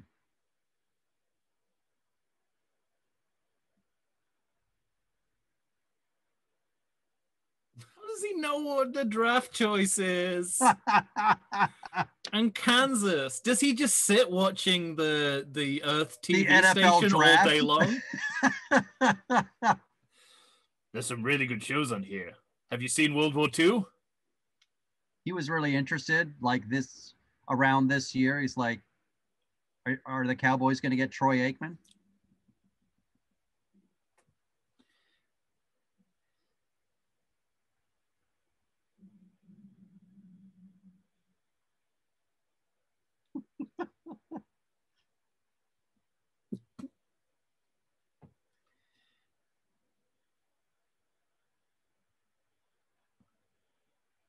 Let's say McGinley's enough of a good actor to know to take it down when Ironside's in the room. Right.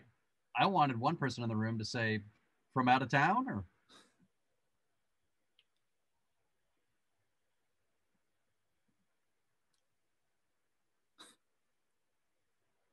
How would he know what a business is?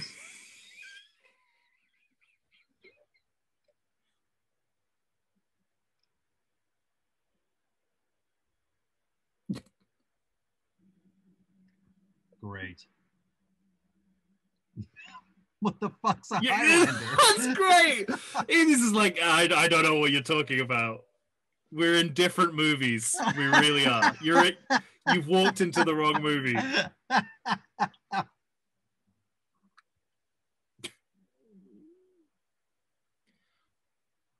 He's full on fish out of water.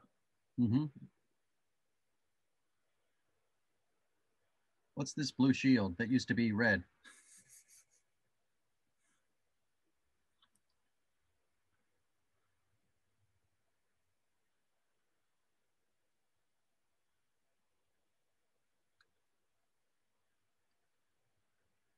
Well, the globe. Are you remembering the globe red... is clearly showing the utility of the shield. It's like the Hudsucker proxy. It's like, for Earth. For Earth. Just, that doesn't show anything, but what does that show scientifically by encasing a globe in a transparent shell? It's like, we get the idea. It's how we're going to do that. That's the problem. We get it conceptually. Trust me, I can picture it in my mind.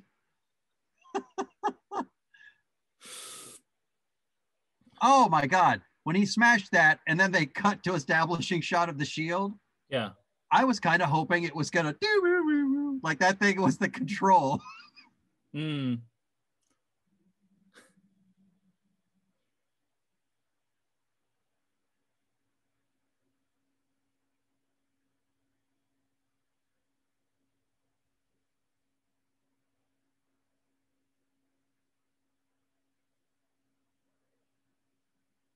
Can't he just say, I built the shield, let me in? Do you hear what he just said? No. Hit it, dude. Wait, who said that? Connery. Wow. Yeah. I'm upset I missed that. They really can't think of... They can't think of anything to give Connery to do. Except to say, hit it, dude. Yeah, more hyper-violence. It's interesting. But it's all okay. It made me think that this is a kind of movie that Tarantino would like. You know, Yeah. one of those movies that everyone says is shit until Tarantino comes out and says he likes it. Oh, man. Jesus Christ. I His know, legs took so the violent. brunt. Woo. And the machine gun made little nipple holes in his shirts. Yep. This is a good ruse. I mean, their objectives are unclear, but but the process of getting into the place, that's clever. We're going to say that none of those bullets struck her. Do I have that right? Because she was in the trunk. I'm just saying. Of the antique Porsche. I don't think. Deflect bullet holes. We're not still in the Porsche. That was something else. That wasn't the Porsche? No way.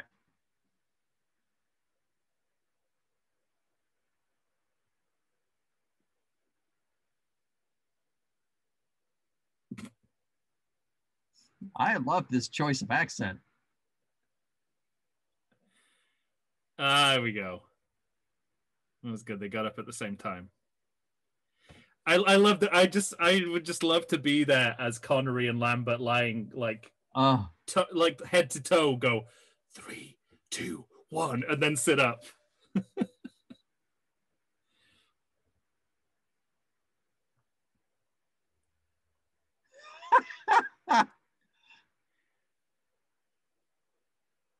God bless that actor. Yeah. It's like they're auditioning to be in a sitcom spinoff. Mm-hmm. McLeod and Ramirez. Yeah. Like an apartment share comedy or something. They were the original casting for Joey and Chandler and Friends. Little known fact. Little known fact.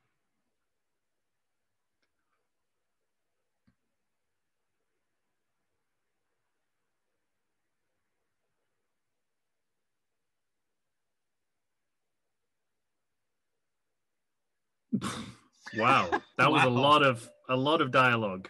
Yeah, for one person to say, and effectively to say, "You go that way, you go that way," like it was Scooby Doo.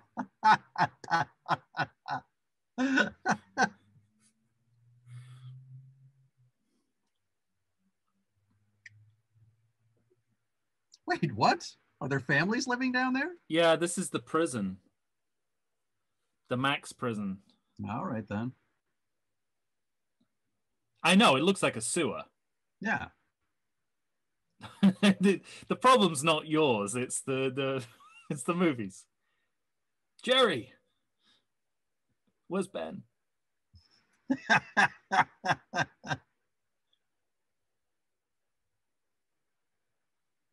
Careful, he's going to stop short on you. I think he's going to die before he says the final digit of that latitude.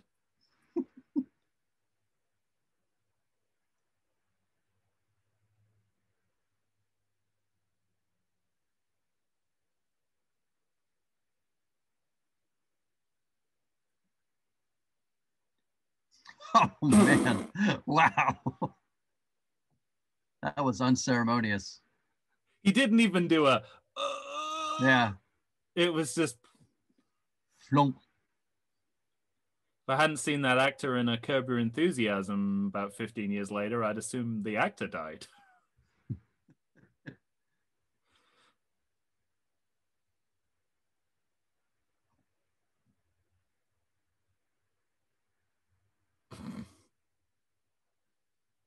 Let's just share the villain lines. We'll alternate. Right.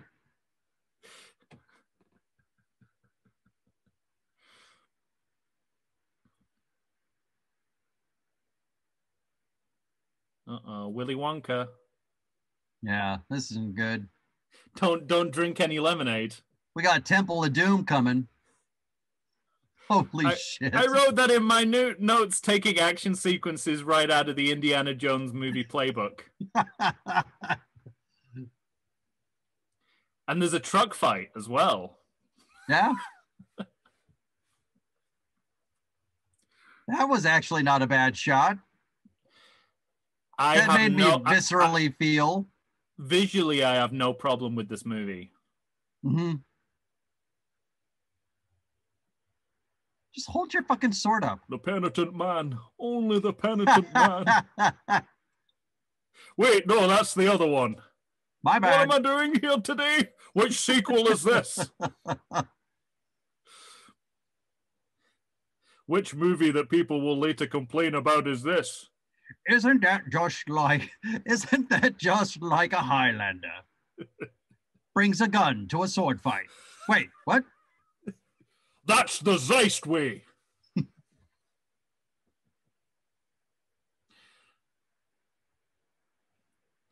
I can sacrifice myself again, just like I did in the first movie.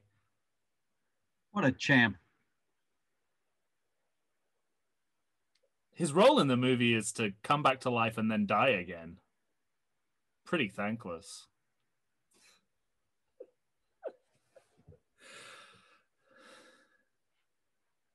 I'm feeling the magic. This is, of course, the scene that they played at Sean Connery's funeral. Everyone's like, nothing from the Bond movies? No? Just Highlander 2. Okay.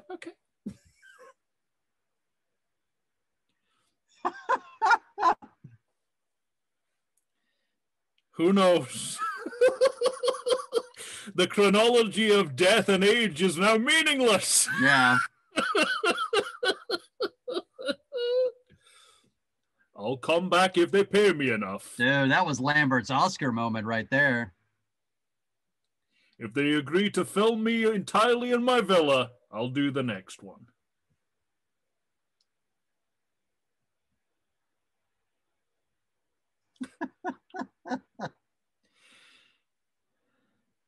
Sure, I can't remember. I want to say it's Stephen Fry who said that there's a number of phrases that you only hear in movies and never in real life, and I think Showtime is one of them. Right. I get them mixed up with because Carl Reiner and Mel Brooks, when they were both widowed and used to spend their evenings together watching movies, they would, rather like our specific selection criteria, right. Theirs was it had to be a movie that had the line, secure the perimeter and or get some rest. But that was their only criteria. But Showtime is definitely one of those. Like, that's great. Who the hell says Showtime right before like an operation?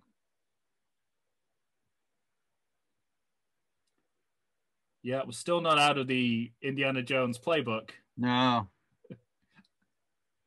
Oh, he's doing some Ben Affleck Batman punching there.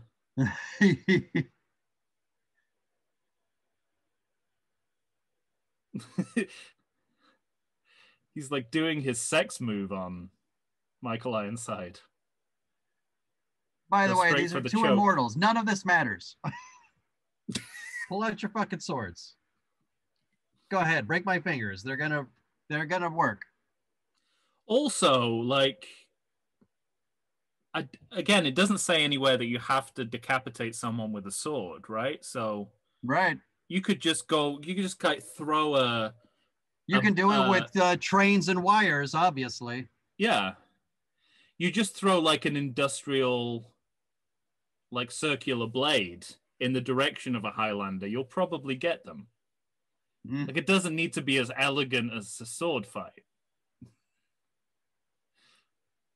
No, that truck was not moving quite as fast as that truck is. I'll tell you that much.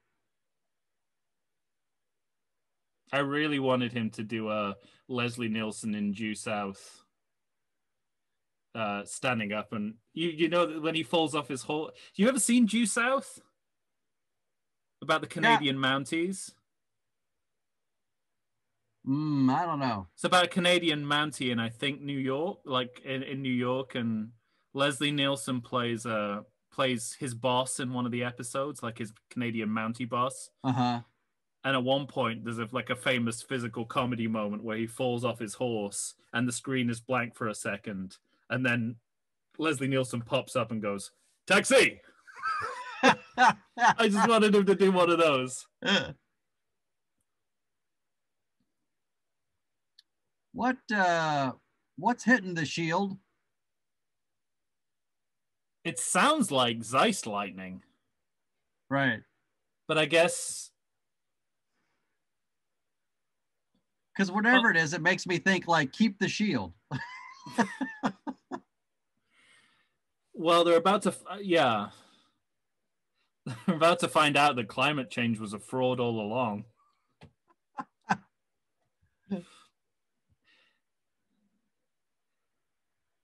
Again, I'm jealous of this dystopia. They've done so much to combat climate change that it's fixed itself.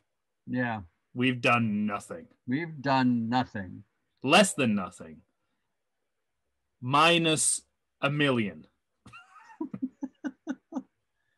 He must have got a taxi back. Good point. How did he get back?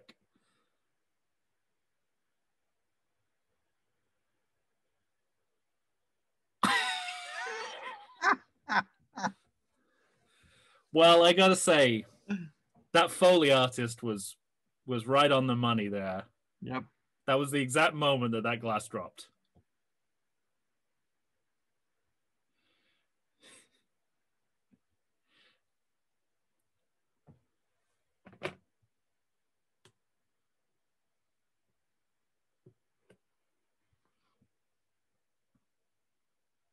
I think maybe they had to update some of the special effects because you couldn't see the actors' faces because of all the blue light that's like hitting them. That used to be red. I don't think it was all red. I'm willing to believe the shield was red. I don't think it was pink light coming through the blinds. Oh. Look. It's all... Let's enjoy the view, honey. We shouldn't have taken so much action against climate change. Wait, this is above the... Yeah. So the shield does not even totally cover Earth? Well, it's like the Death Star, you know, it's got that one vulnerability, which, you know, I'm sure in a later movie they retcon that it was intentional to leave that vulnerability in there. What are they, on top of K2 I'm forgetting. Right now? Although I'm forgetting, none of the future movies pick up this timeline. Are they on top of K2? Where are they? Yeah, pretty much. I mean, the cloud is there on their heads, so that's high. I don't know how they got up there that easily. Well, there was a tunnel. Yes, a tunnel. Did he just say all roads lead to me? Clearly not the one they left you on. It's like a late Morrissey song. All roads lead to me. All roads lead to me.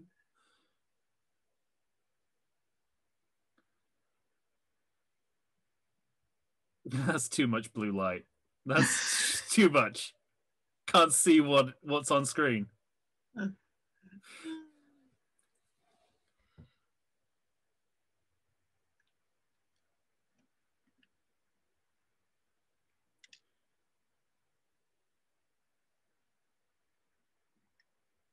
Ow.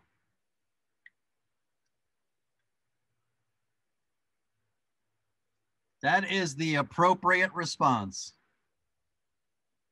I think the screenwriters were just tired of like having the dialogue, the villain dialogue alternate between them. It's like, I just want to write one name. What a great establishing shot. Hey, by the way, dead. In case you didn't know.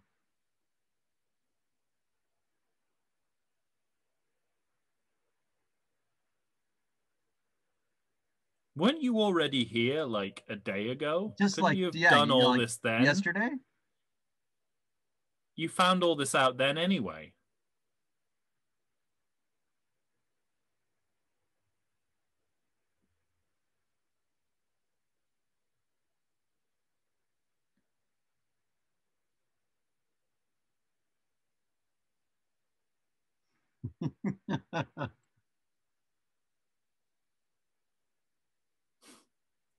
But you should try just wielding a circular blade. It's much easier than learning how to use swords.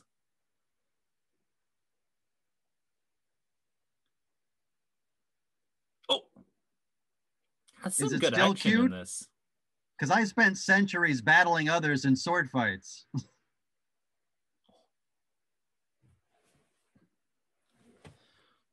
You know what this movie needs right now? Clancy Brown.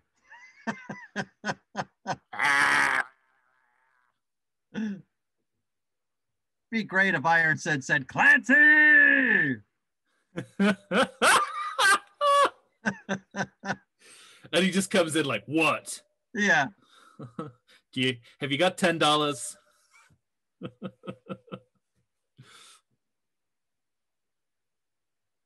Yeah, theoretically he could. Oh no, because they have to be joined with the gold liquid. So you covered your tracks, Highlander 2. Does the third sequel, does it have a scientist looking at that pole saying it was cut by a sword that was like with metal folded 300 times? We'll find out when we do all the Highlander movies, including this one again. Yeah. I don't think I've seen any of the others. No, me neither. It was kind of anticlimactic. Yeah. It's real whimper for that character to go out on. There can be only one. Although, to be fair, Katana is never represented as someone who's successful at anything he tries to do. Right. So it's not really much of a come down. Yeah, see, that's the normal lightning strike after you kill someone. Couple seconds of uncomfortable lightning. Now, that final duel didn't need to be in front of the ozone layer shield generator. You know, it has nothing to do with that plot unless the movie says it does. Well, it's Sean Connery's voice again. Ah, helping out.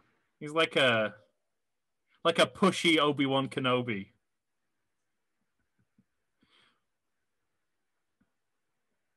What? This does not seem like something you could just stand in.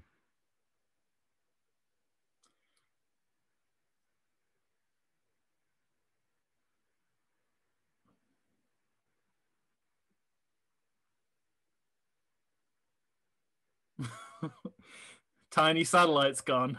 Oh no. Out. How will we control this massive energy without the tiny satellite?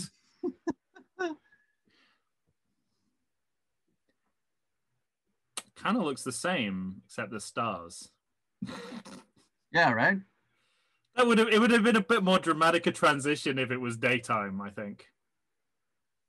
We've gone to night with a few stars. They're still keeping the Raiders of the Lost Ark, Conan the Barbarian. Yeah, except it's not a full-on demon, like a Fantasia demon, like it was in Highlander. I didn't remember that. I was just like, yeah, but it is 10 years later.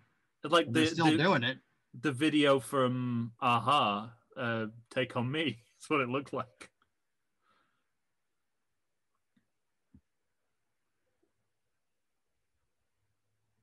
Is she gonna bring up the dead wife who looks just like her? Yeah, he's full on vertigoing her.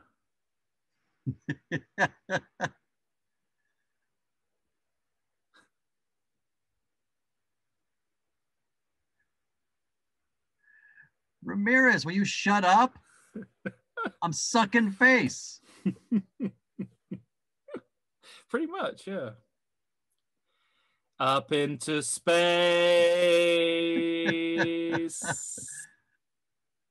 But not to Zeist. Wow. So yeah, that scene, I guess, carried on, and they went back to Zeist, the two of them. They did in the original, in the yeah. I wonder why the writers and directors of the next movie didn't want to pick up that thread.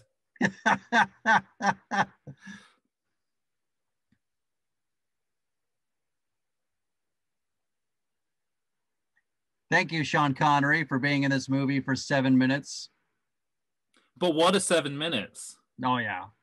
I mean, I thought that Charlton Heston's like one scene performance in Beneath the Planet of the Apes, like spread out over about 4 scenes, was as dispersed as you could get. Here, he's literally like 5 seconds here, 5 seconds there, 20 seconds here.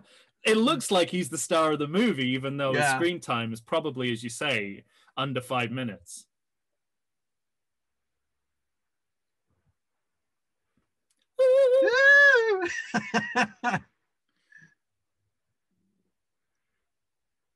Colon? I know, it is called the Colon Opera House. The Colon Opera House? And it's not the last time the credits will mention it either. Have we missed the... Have we... Oh yeah, we've missed... So, you know what? The actor who plays one of those Kryptonian council guys... It's still listed in the credits where they've cut out any mention of Zeist as Zeist High Justice. So they forgot to take that out of the credits. That's great. The guy who speaks, I assume? I assume.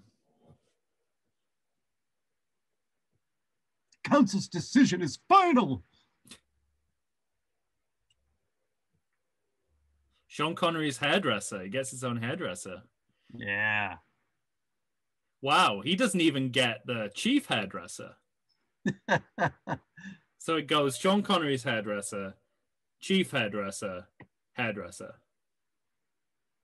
I don't think it's very often you see 2 rows of credits. Maybe this is the updated special effects. They were like, let's get the credits done quicker. Oh, hey, you know what it might be is that because this is the DVD release, it even has the making of listed on here. Oh, wow. Which is efficient.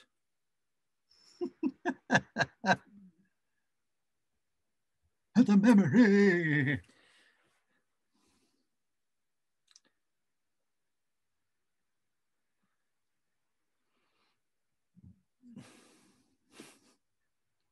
I'm glad you're enjoying this. This is fucking gold. This is amazing. This is exactly the kind of song you expect. Yeah, absolutely. Right? You would be disappointed if you didn't get this kind of song. If it was anything else, I'd be pissed.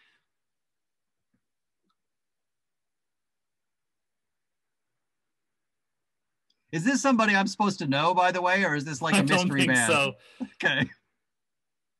Yeah, the making of Highlander 2 in the Directed credits, and photographed by Shillingford. I'm going to put that name in a script.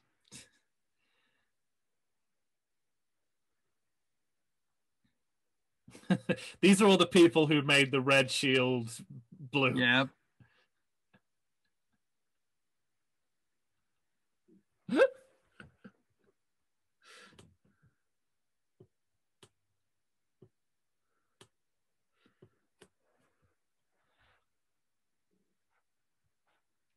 Oh, I missed the music. No, it's coming. Okay. I don't know why they have that part before they do the music, but even the credits of this movie don't make literal sense. So the look of the Colon Opera House appears due to the strict requirement of Highlander 2 and does not represent the normal look of the Opera House. Highlander 2 was shot on location in Argentina. Now it all Nothing makes sense. in this movie is what it appears to be. Wow. This movie was filmed entirely in Argentina.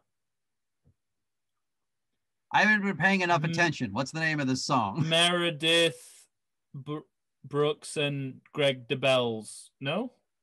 Yeah. What's this called? One Breath Away? Yeah. Meredith Brooks and Greg DeBells, of course. If you say so.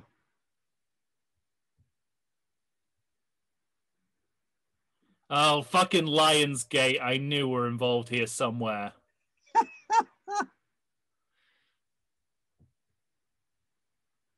Digital compositing. I think you're right, Mike. I think they made the pink shield blue. And put those statues in from the planet. 3D artists.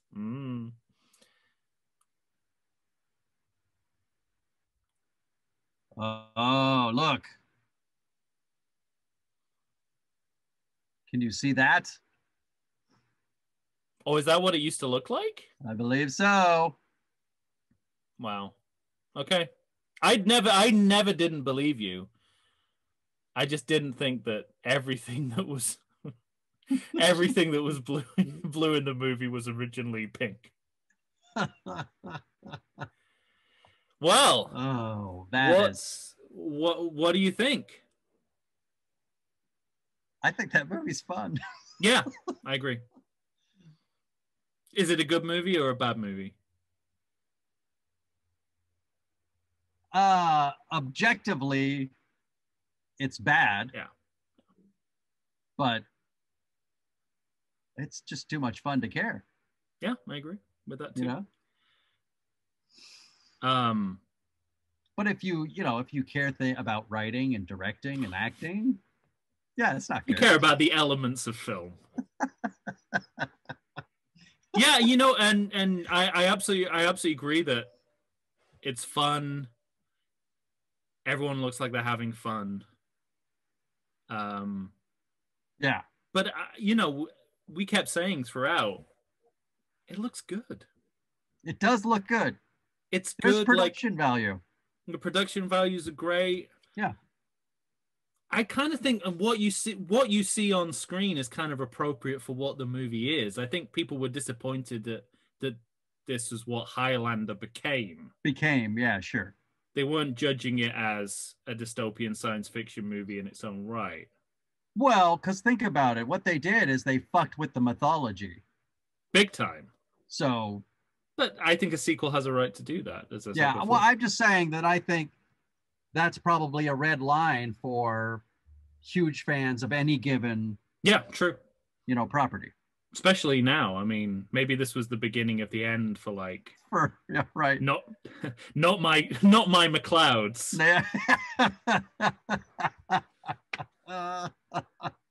Which then is verified by future filmmakers who choose to ignore this movie completely.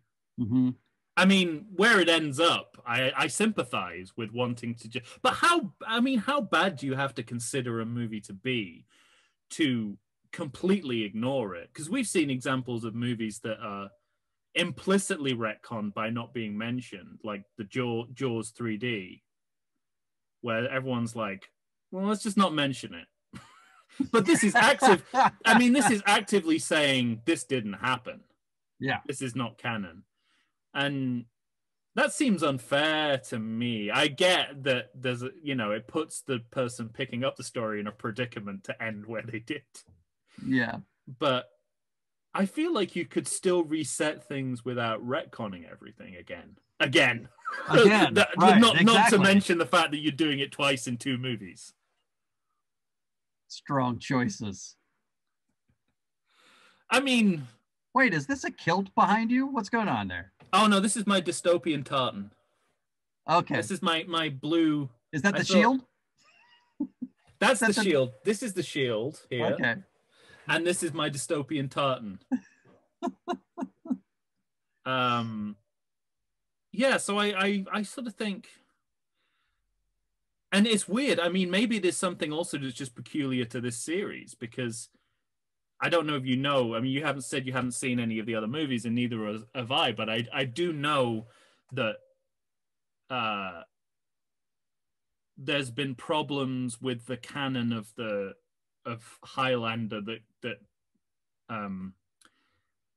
that continue into when they're trying to match the film series and the TV series.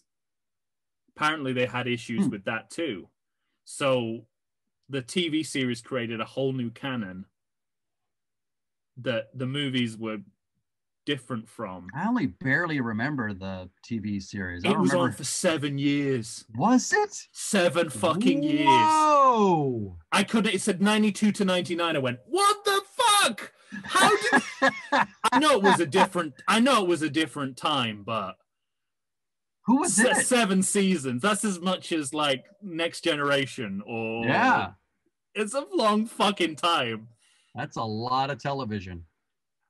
I couldn't believe it, but you know, those things were working in different universes, and then I think one of the movies tried to bring those universes together, but in a similarly like muddy way that didn't say either way whether it was canon or not. So maybe it is just like this franchise has a bug up its ass about, you know, what's canon and what's not. Interesting. But it's a strange.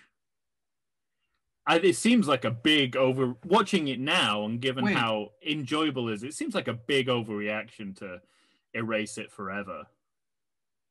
There's so I was curious because I had no idea how many movies were in this series. I see Highlander 2, The Quickening, Highlander, The Final Dimension. That's right. It's always funny when we, you know, final, yeah. And when you have the word final, it's never final. The Final Dimension, followed by Highlander 4, Endgame. You're right. And now I'm seeing 2 movies released in 2007. Highlander, The Search for Vengeance, and Highlander, The Source. Is one of those for the TV series, maybe? That would be my guess without knowing. But they definitely had problems integrating the two because there were 2 different protagonists. But there was I should have looked this up beforehand, but I think there's at least one movie where it's the guy from the TV show and Christopher Lambert in the same thing. Gotcha. So I don't know. It's by its nature. It's obviously a kind of unwieldy property. Yes. But I wonder, like, maybe the first movie is more to blame than we think, because they do leave things, they leave it open enough for you to do something as boldly stupid as this. And, you know, the original Highlander, it's no prize pig. It's in its own way. That movie is so fun. But it's got a lot of bad movie qualities too. I think we misremember because of Queen and Connery that. I mean, I think it just has low budget syndrome, doesn't it? For the most, like the stuff in New York looks low budget. And there's some weird stuff, like most of the movie is filmed with a fisheye lens. There is fisheye stuff in that movie. I do remember that. Yeah. But anyway, but I like that movie too. I don't think the disparity between this and the first one is as big as people remember. Yeah, right. I don't know where the series goes from here. As I say, we'll find out at some point. We'll find out someday. But it's you know, I was wary. I thought, well, we wouldn't do this on a watch along because it's an official sequel, but it's actually. But this one we watched is not. It's not. I'm not sure we're going to be able to watch the one we're supposed to watch. Yeah, because it's as yet unavailable. I mean, you could try and track it down, and maybe they'll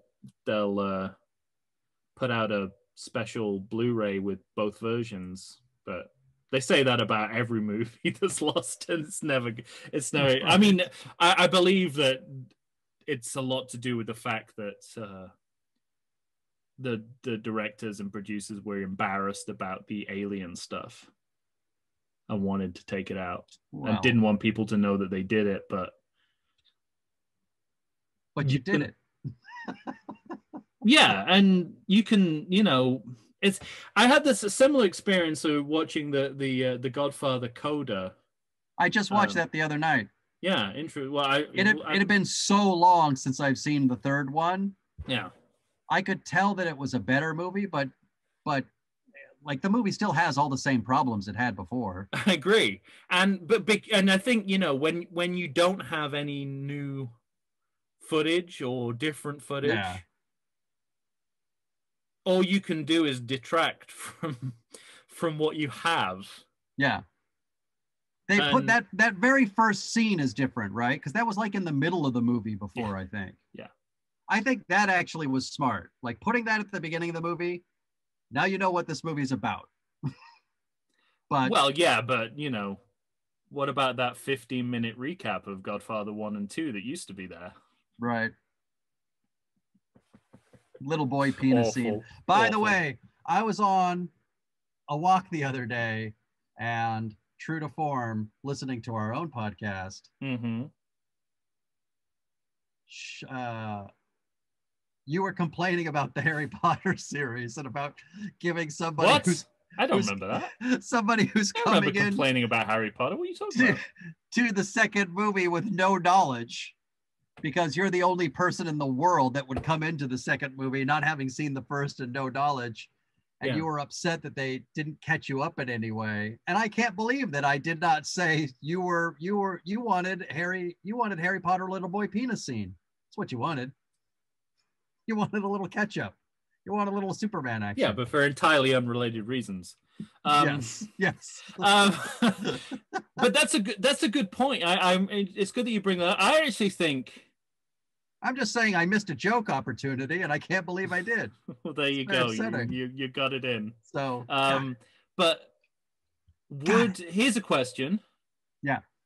Would it be better to watch this without having seen Highlander?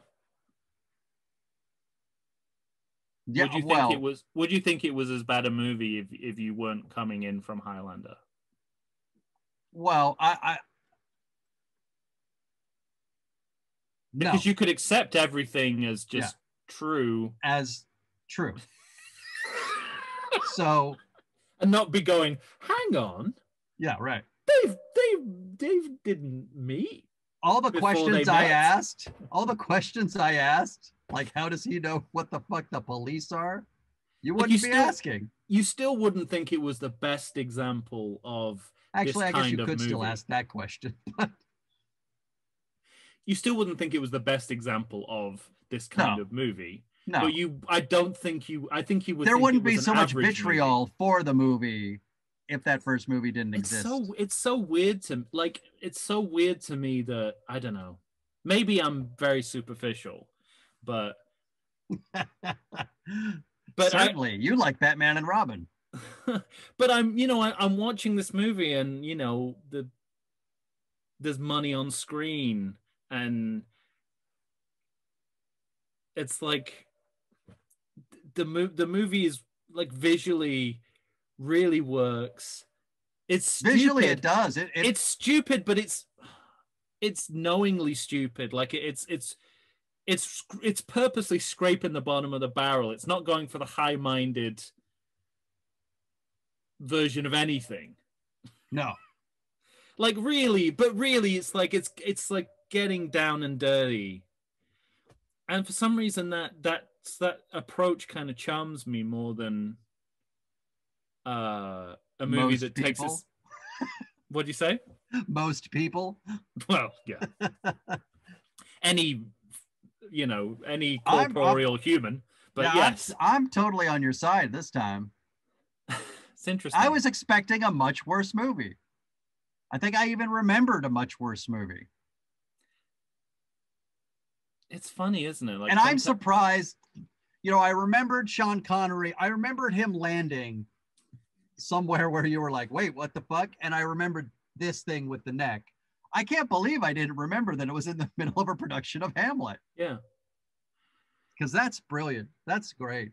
I mean, it's all, it's like, if you're willing to, it's about going back to a theatrical term, it's about willing suspension of disbelief. If you're willing to ignore the fact that there's absolutely no reason he should be in the movie at all. Right.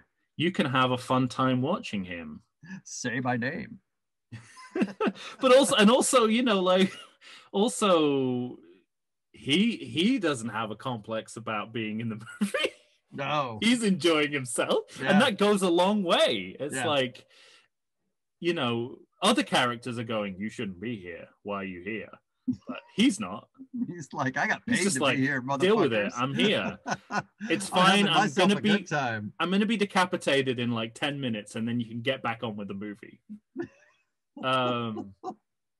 So it's you know, it's interesting what, just to compare what irks me in cinema, in franchise cinema specifically, versus what irks other people is very different. Like I'm not, you know, What does irk you?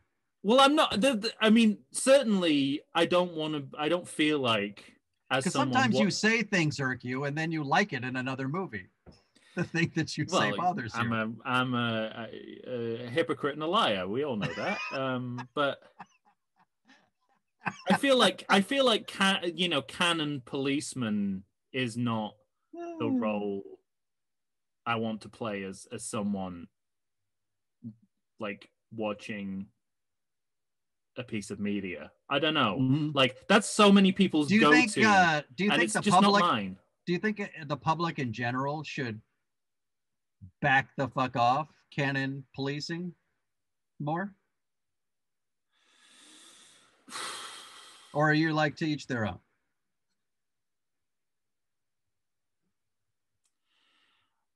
It's a good question. I mean, I'm scanning, you know, I'm trying to think of occasions where I've probably said the opposite. And I guarantee you there have been a few on this podcast, but I don't think I've ever gone as far as like, that's not my whatever. Like, yeah, right. And that was my big defense with Batman and Robin, is like, yeah, it's not, you know, it's not Tim Burton. It's not Tim Burton, and it's not, you know, Adam West or whatever. But it's if it lives in itself enough, I don't mind. This is, to me, a movie that lives in itself. It does. Yeah, you're right. It's not, I mean, aside from the recreation of shots from Citizen Kane and Gone with the Wind, that kind of loftiness, I don't know. Yeah, I mean, it's I mean, yeah, all the kind of references to better movies kind of go against.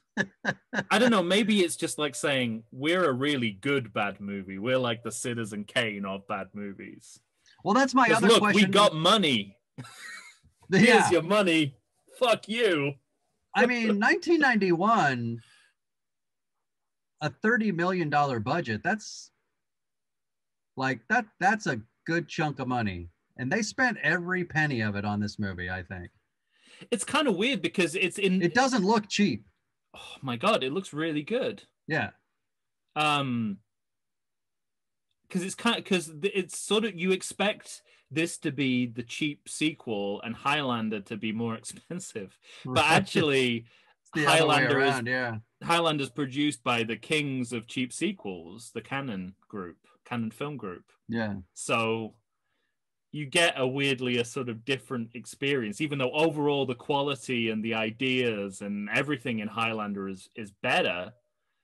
Highlander 2, you're always like, well, you know, the production values are always amazing. The content and the quality of what we're seeing is not always amazing. Right. So it's weird that it goes in that order. Like I assumed this was a canon film, but it's not. This is a legit big budget production. Oh man. So it's really interesting phenomenon to follow, I would say. Good times. Yeah, I had fun. I had way more fun than I even thought I was going to. I thought I was. Now we can add it to the side effect list. Yeah. I mean, I thought I was gonna regale in chopping this movie up into bits. And instead, I was enjoying it. And when you do feel the urge to do that, it invites you to do that, I think. By like just being the lowest common denominator, like, you know, where you can predict lines like last stop or showtime. Right. Yeah, right. Like, I don't know if it's the reason we have those stereotypes or whether it's indulging in those stereotypes. Like, I'm not. Well, so I don't know. So my question that I was going to say to you a sec ago was, how deliberate is the badness to you? Do you think this is a happy accident, or do you think they were going for it? I think this is almost an unofficial comedy sequel. Mm-hmm. It's kind of in the same territory for me as Terminator 3: Rise of the Machines. Man, you mentioned that movie a lot. You like that movie. Well, it was the same deal where it's kind of it's a comedy sequel that just won't market itself as a comedy sequel. But actually, the idea of remaking the original movie as pure comedy goes back, you know, as far back as like the 1920s. You know, It's like an established sequel tradition, but we're just a bit snotty about it. So I think it's definitely got that. I think it's knowingly trashy. Okay. But I think once you get into the level of how you tell a story and how you deal with the mythology, it's inept. So I don't think it's deliberately trying to be inept. Correct. But I think it knows what trash it is. I mean, like, Connery literally winks at the screen at one point right before his death. And then, I mean, you talk about a nod and wink to the audience, he actually winks at the audience. He does that. And nods. You can't have porcupine men wearing goggles on fucking hoverboards and not say, this is pretty silly fun, don't you think? You know? Yeah. I think, I mean, you pointed out, you know, how ultra violent it is, and obviously, you know, there's a lot of overblown stunt action in here, like that scene where cars and trucks and buildings just explode one after the other. I think directorially, this is very interesting, actually. The idea that it could be as violent and gory and like body horror as it is, yeah, but it still has a comic tone while that's happening. Yeah. That's usually that doesn't mesh. Usually you're gonna fuck something up in that. Yeah. And it makes the original look kind of restrained. Mm-hmm. Right. Because, you know, I like even the scene where he's being like, you never see people being, you see like one decapitation in the original Highlander. You don't even see it when it happens to Ramirez. Mm-hmm. It's just Clancy that you see. The rest is all off screen. And you know, the first guy in the parking lot? I can't remember. I don't think you see that. I think you see the result, but you don't see the actual cut. I think they're saving. I think they're purposely saving it. You're right. They're probably saving it. And you don't see much blood either. It's all like, like even that scene, which I remembered as being really violent, where he's being repeatedly stabbed in a duel. There's no blood in that. Whereas here, it's like, you know, that where they get machine gunned by those prison guards. That duel scene's really funny. It's brutal. Yeah, but he's drunk, so. And it's the same gag. You know, it's gag. Yeah. It's the same shtick, but done in a purposefully more trashy way. And I'm all for that. And it's another point of distinction. You know, you don't want to see the same movie again. Although, you know, that's the eternal dilemma of like, where do you balance it out? Like, how much do you give of the original? How much do you want to get away from it? And obviously, a lot of people thought that this was a step too far. Well, yeah, clearly. But looking back at it, right now, we're like Jim Carrey in The Cable Guy. Like, I saw Waterworld, you know, 4 times in the theater. I don't know what everybody's problem was. I think it's great.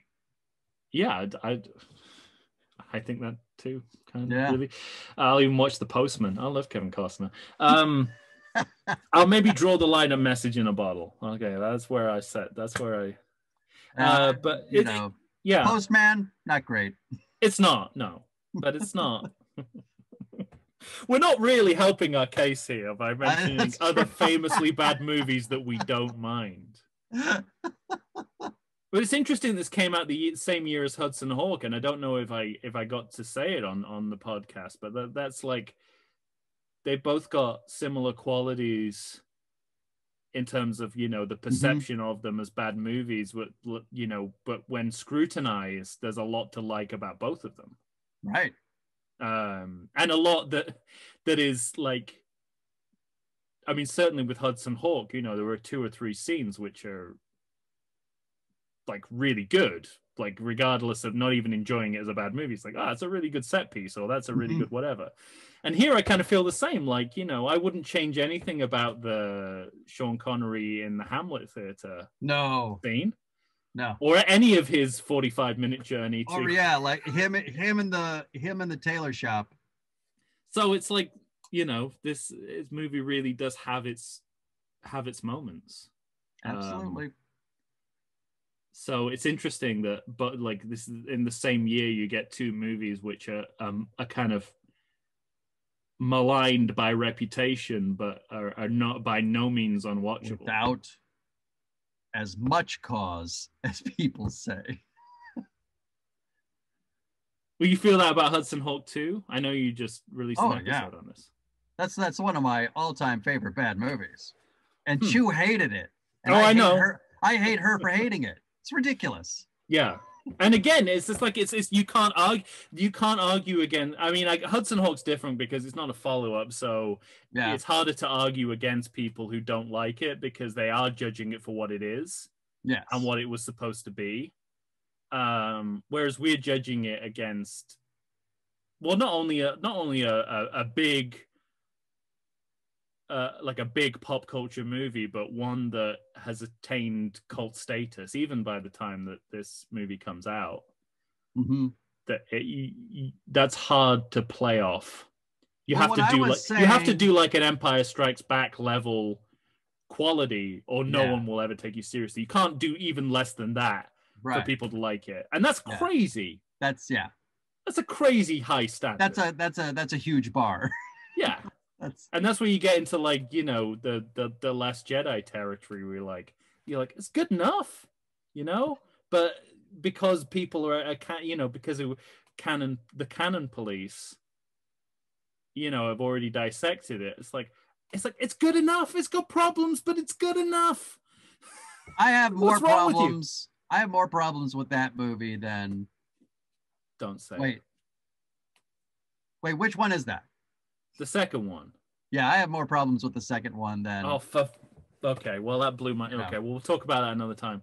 We will, but it's no Attack of the Clones. I'll give you that. But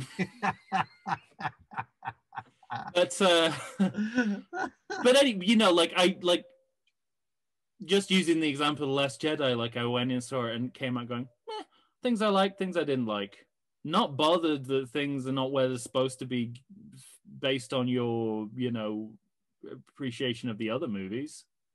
No, it's not. It doesn't even give me a sec. It doesn't. No, at no point am I thinking it's not the same character. That's not how I build the character up in my mind.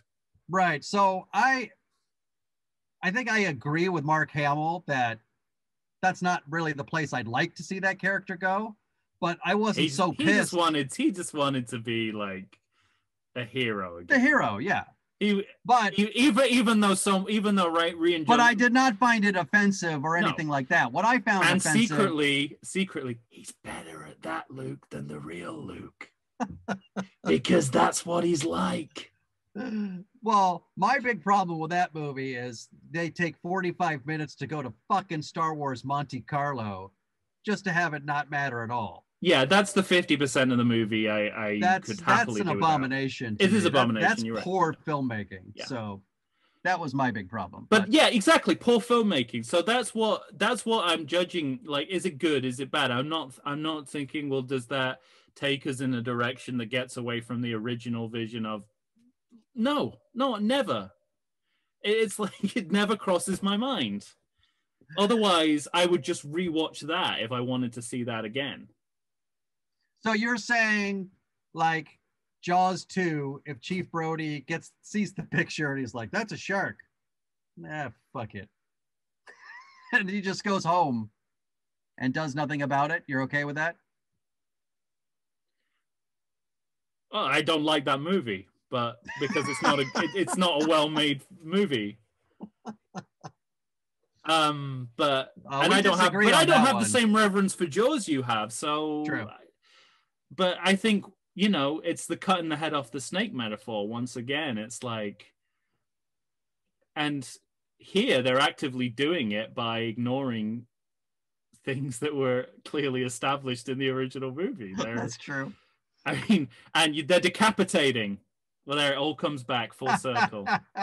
They decapitated Highlander and they made Highlander 2 The Quickening. Well done. That's a good place to leave it. And made him old for some reason. Maybe you're right. Maybe I missed it. But I was listening out for that line, and nowhere is it said, now I will go old like all you other humans or anything like that. I have to go back and watch it now. Damn it. I may be wrong. We'll find out. All right. Well, ladies and gentlemen, that's it. Yeah. Highlander 2, The Quickening. What is it? Rogue Edition? Renegade version. Damn it. Renegade version. And by the way, I didn't want to say this, but they don't even refer to it as The Quickening anymore. Ugh. Which is weird because that came from the first movie. You'd think that did come from the first movie, yeah. So you'd think they want to, but I guess I don't know why they took The Quickening out. Interesting. They obviously thought that was one of the problems. You know what's wrong with this movie? This movie, the title. Quickening. Isn't that a Simpsons quote too? You know what's wrong with this movie? The title. That's great. All right, for Tom Stewart of Lonesome Whistle Productions, I am Michael Shantz of the How Dare You Awards. Thank you for joining us for yet another watch along on the Everything Sequel podcast. Tom's going to have something for us for next month. I don't know what it is, but I'm looking forward to it. Look out, May. I shall be on my way and leave you to converse with your skull. Perfect. So long, everybody.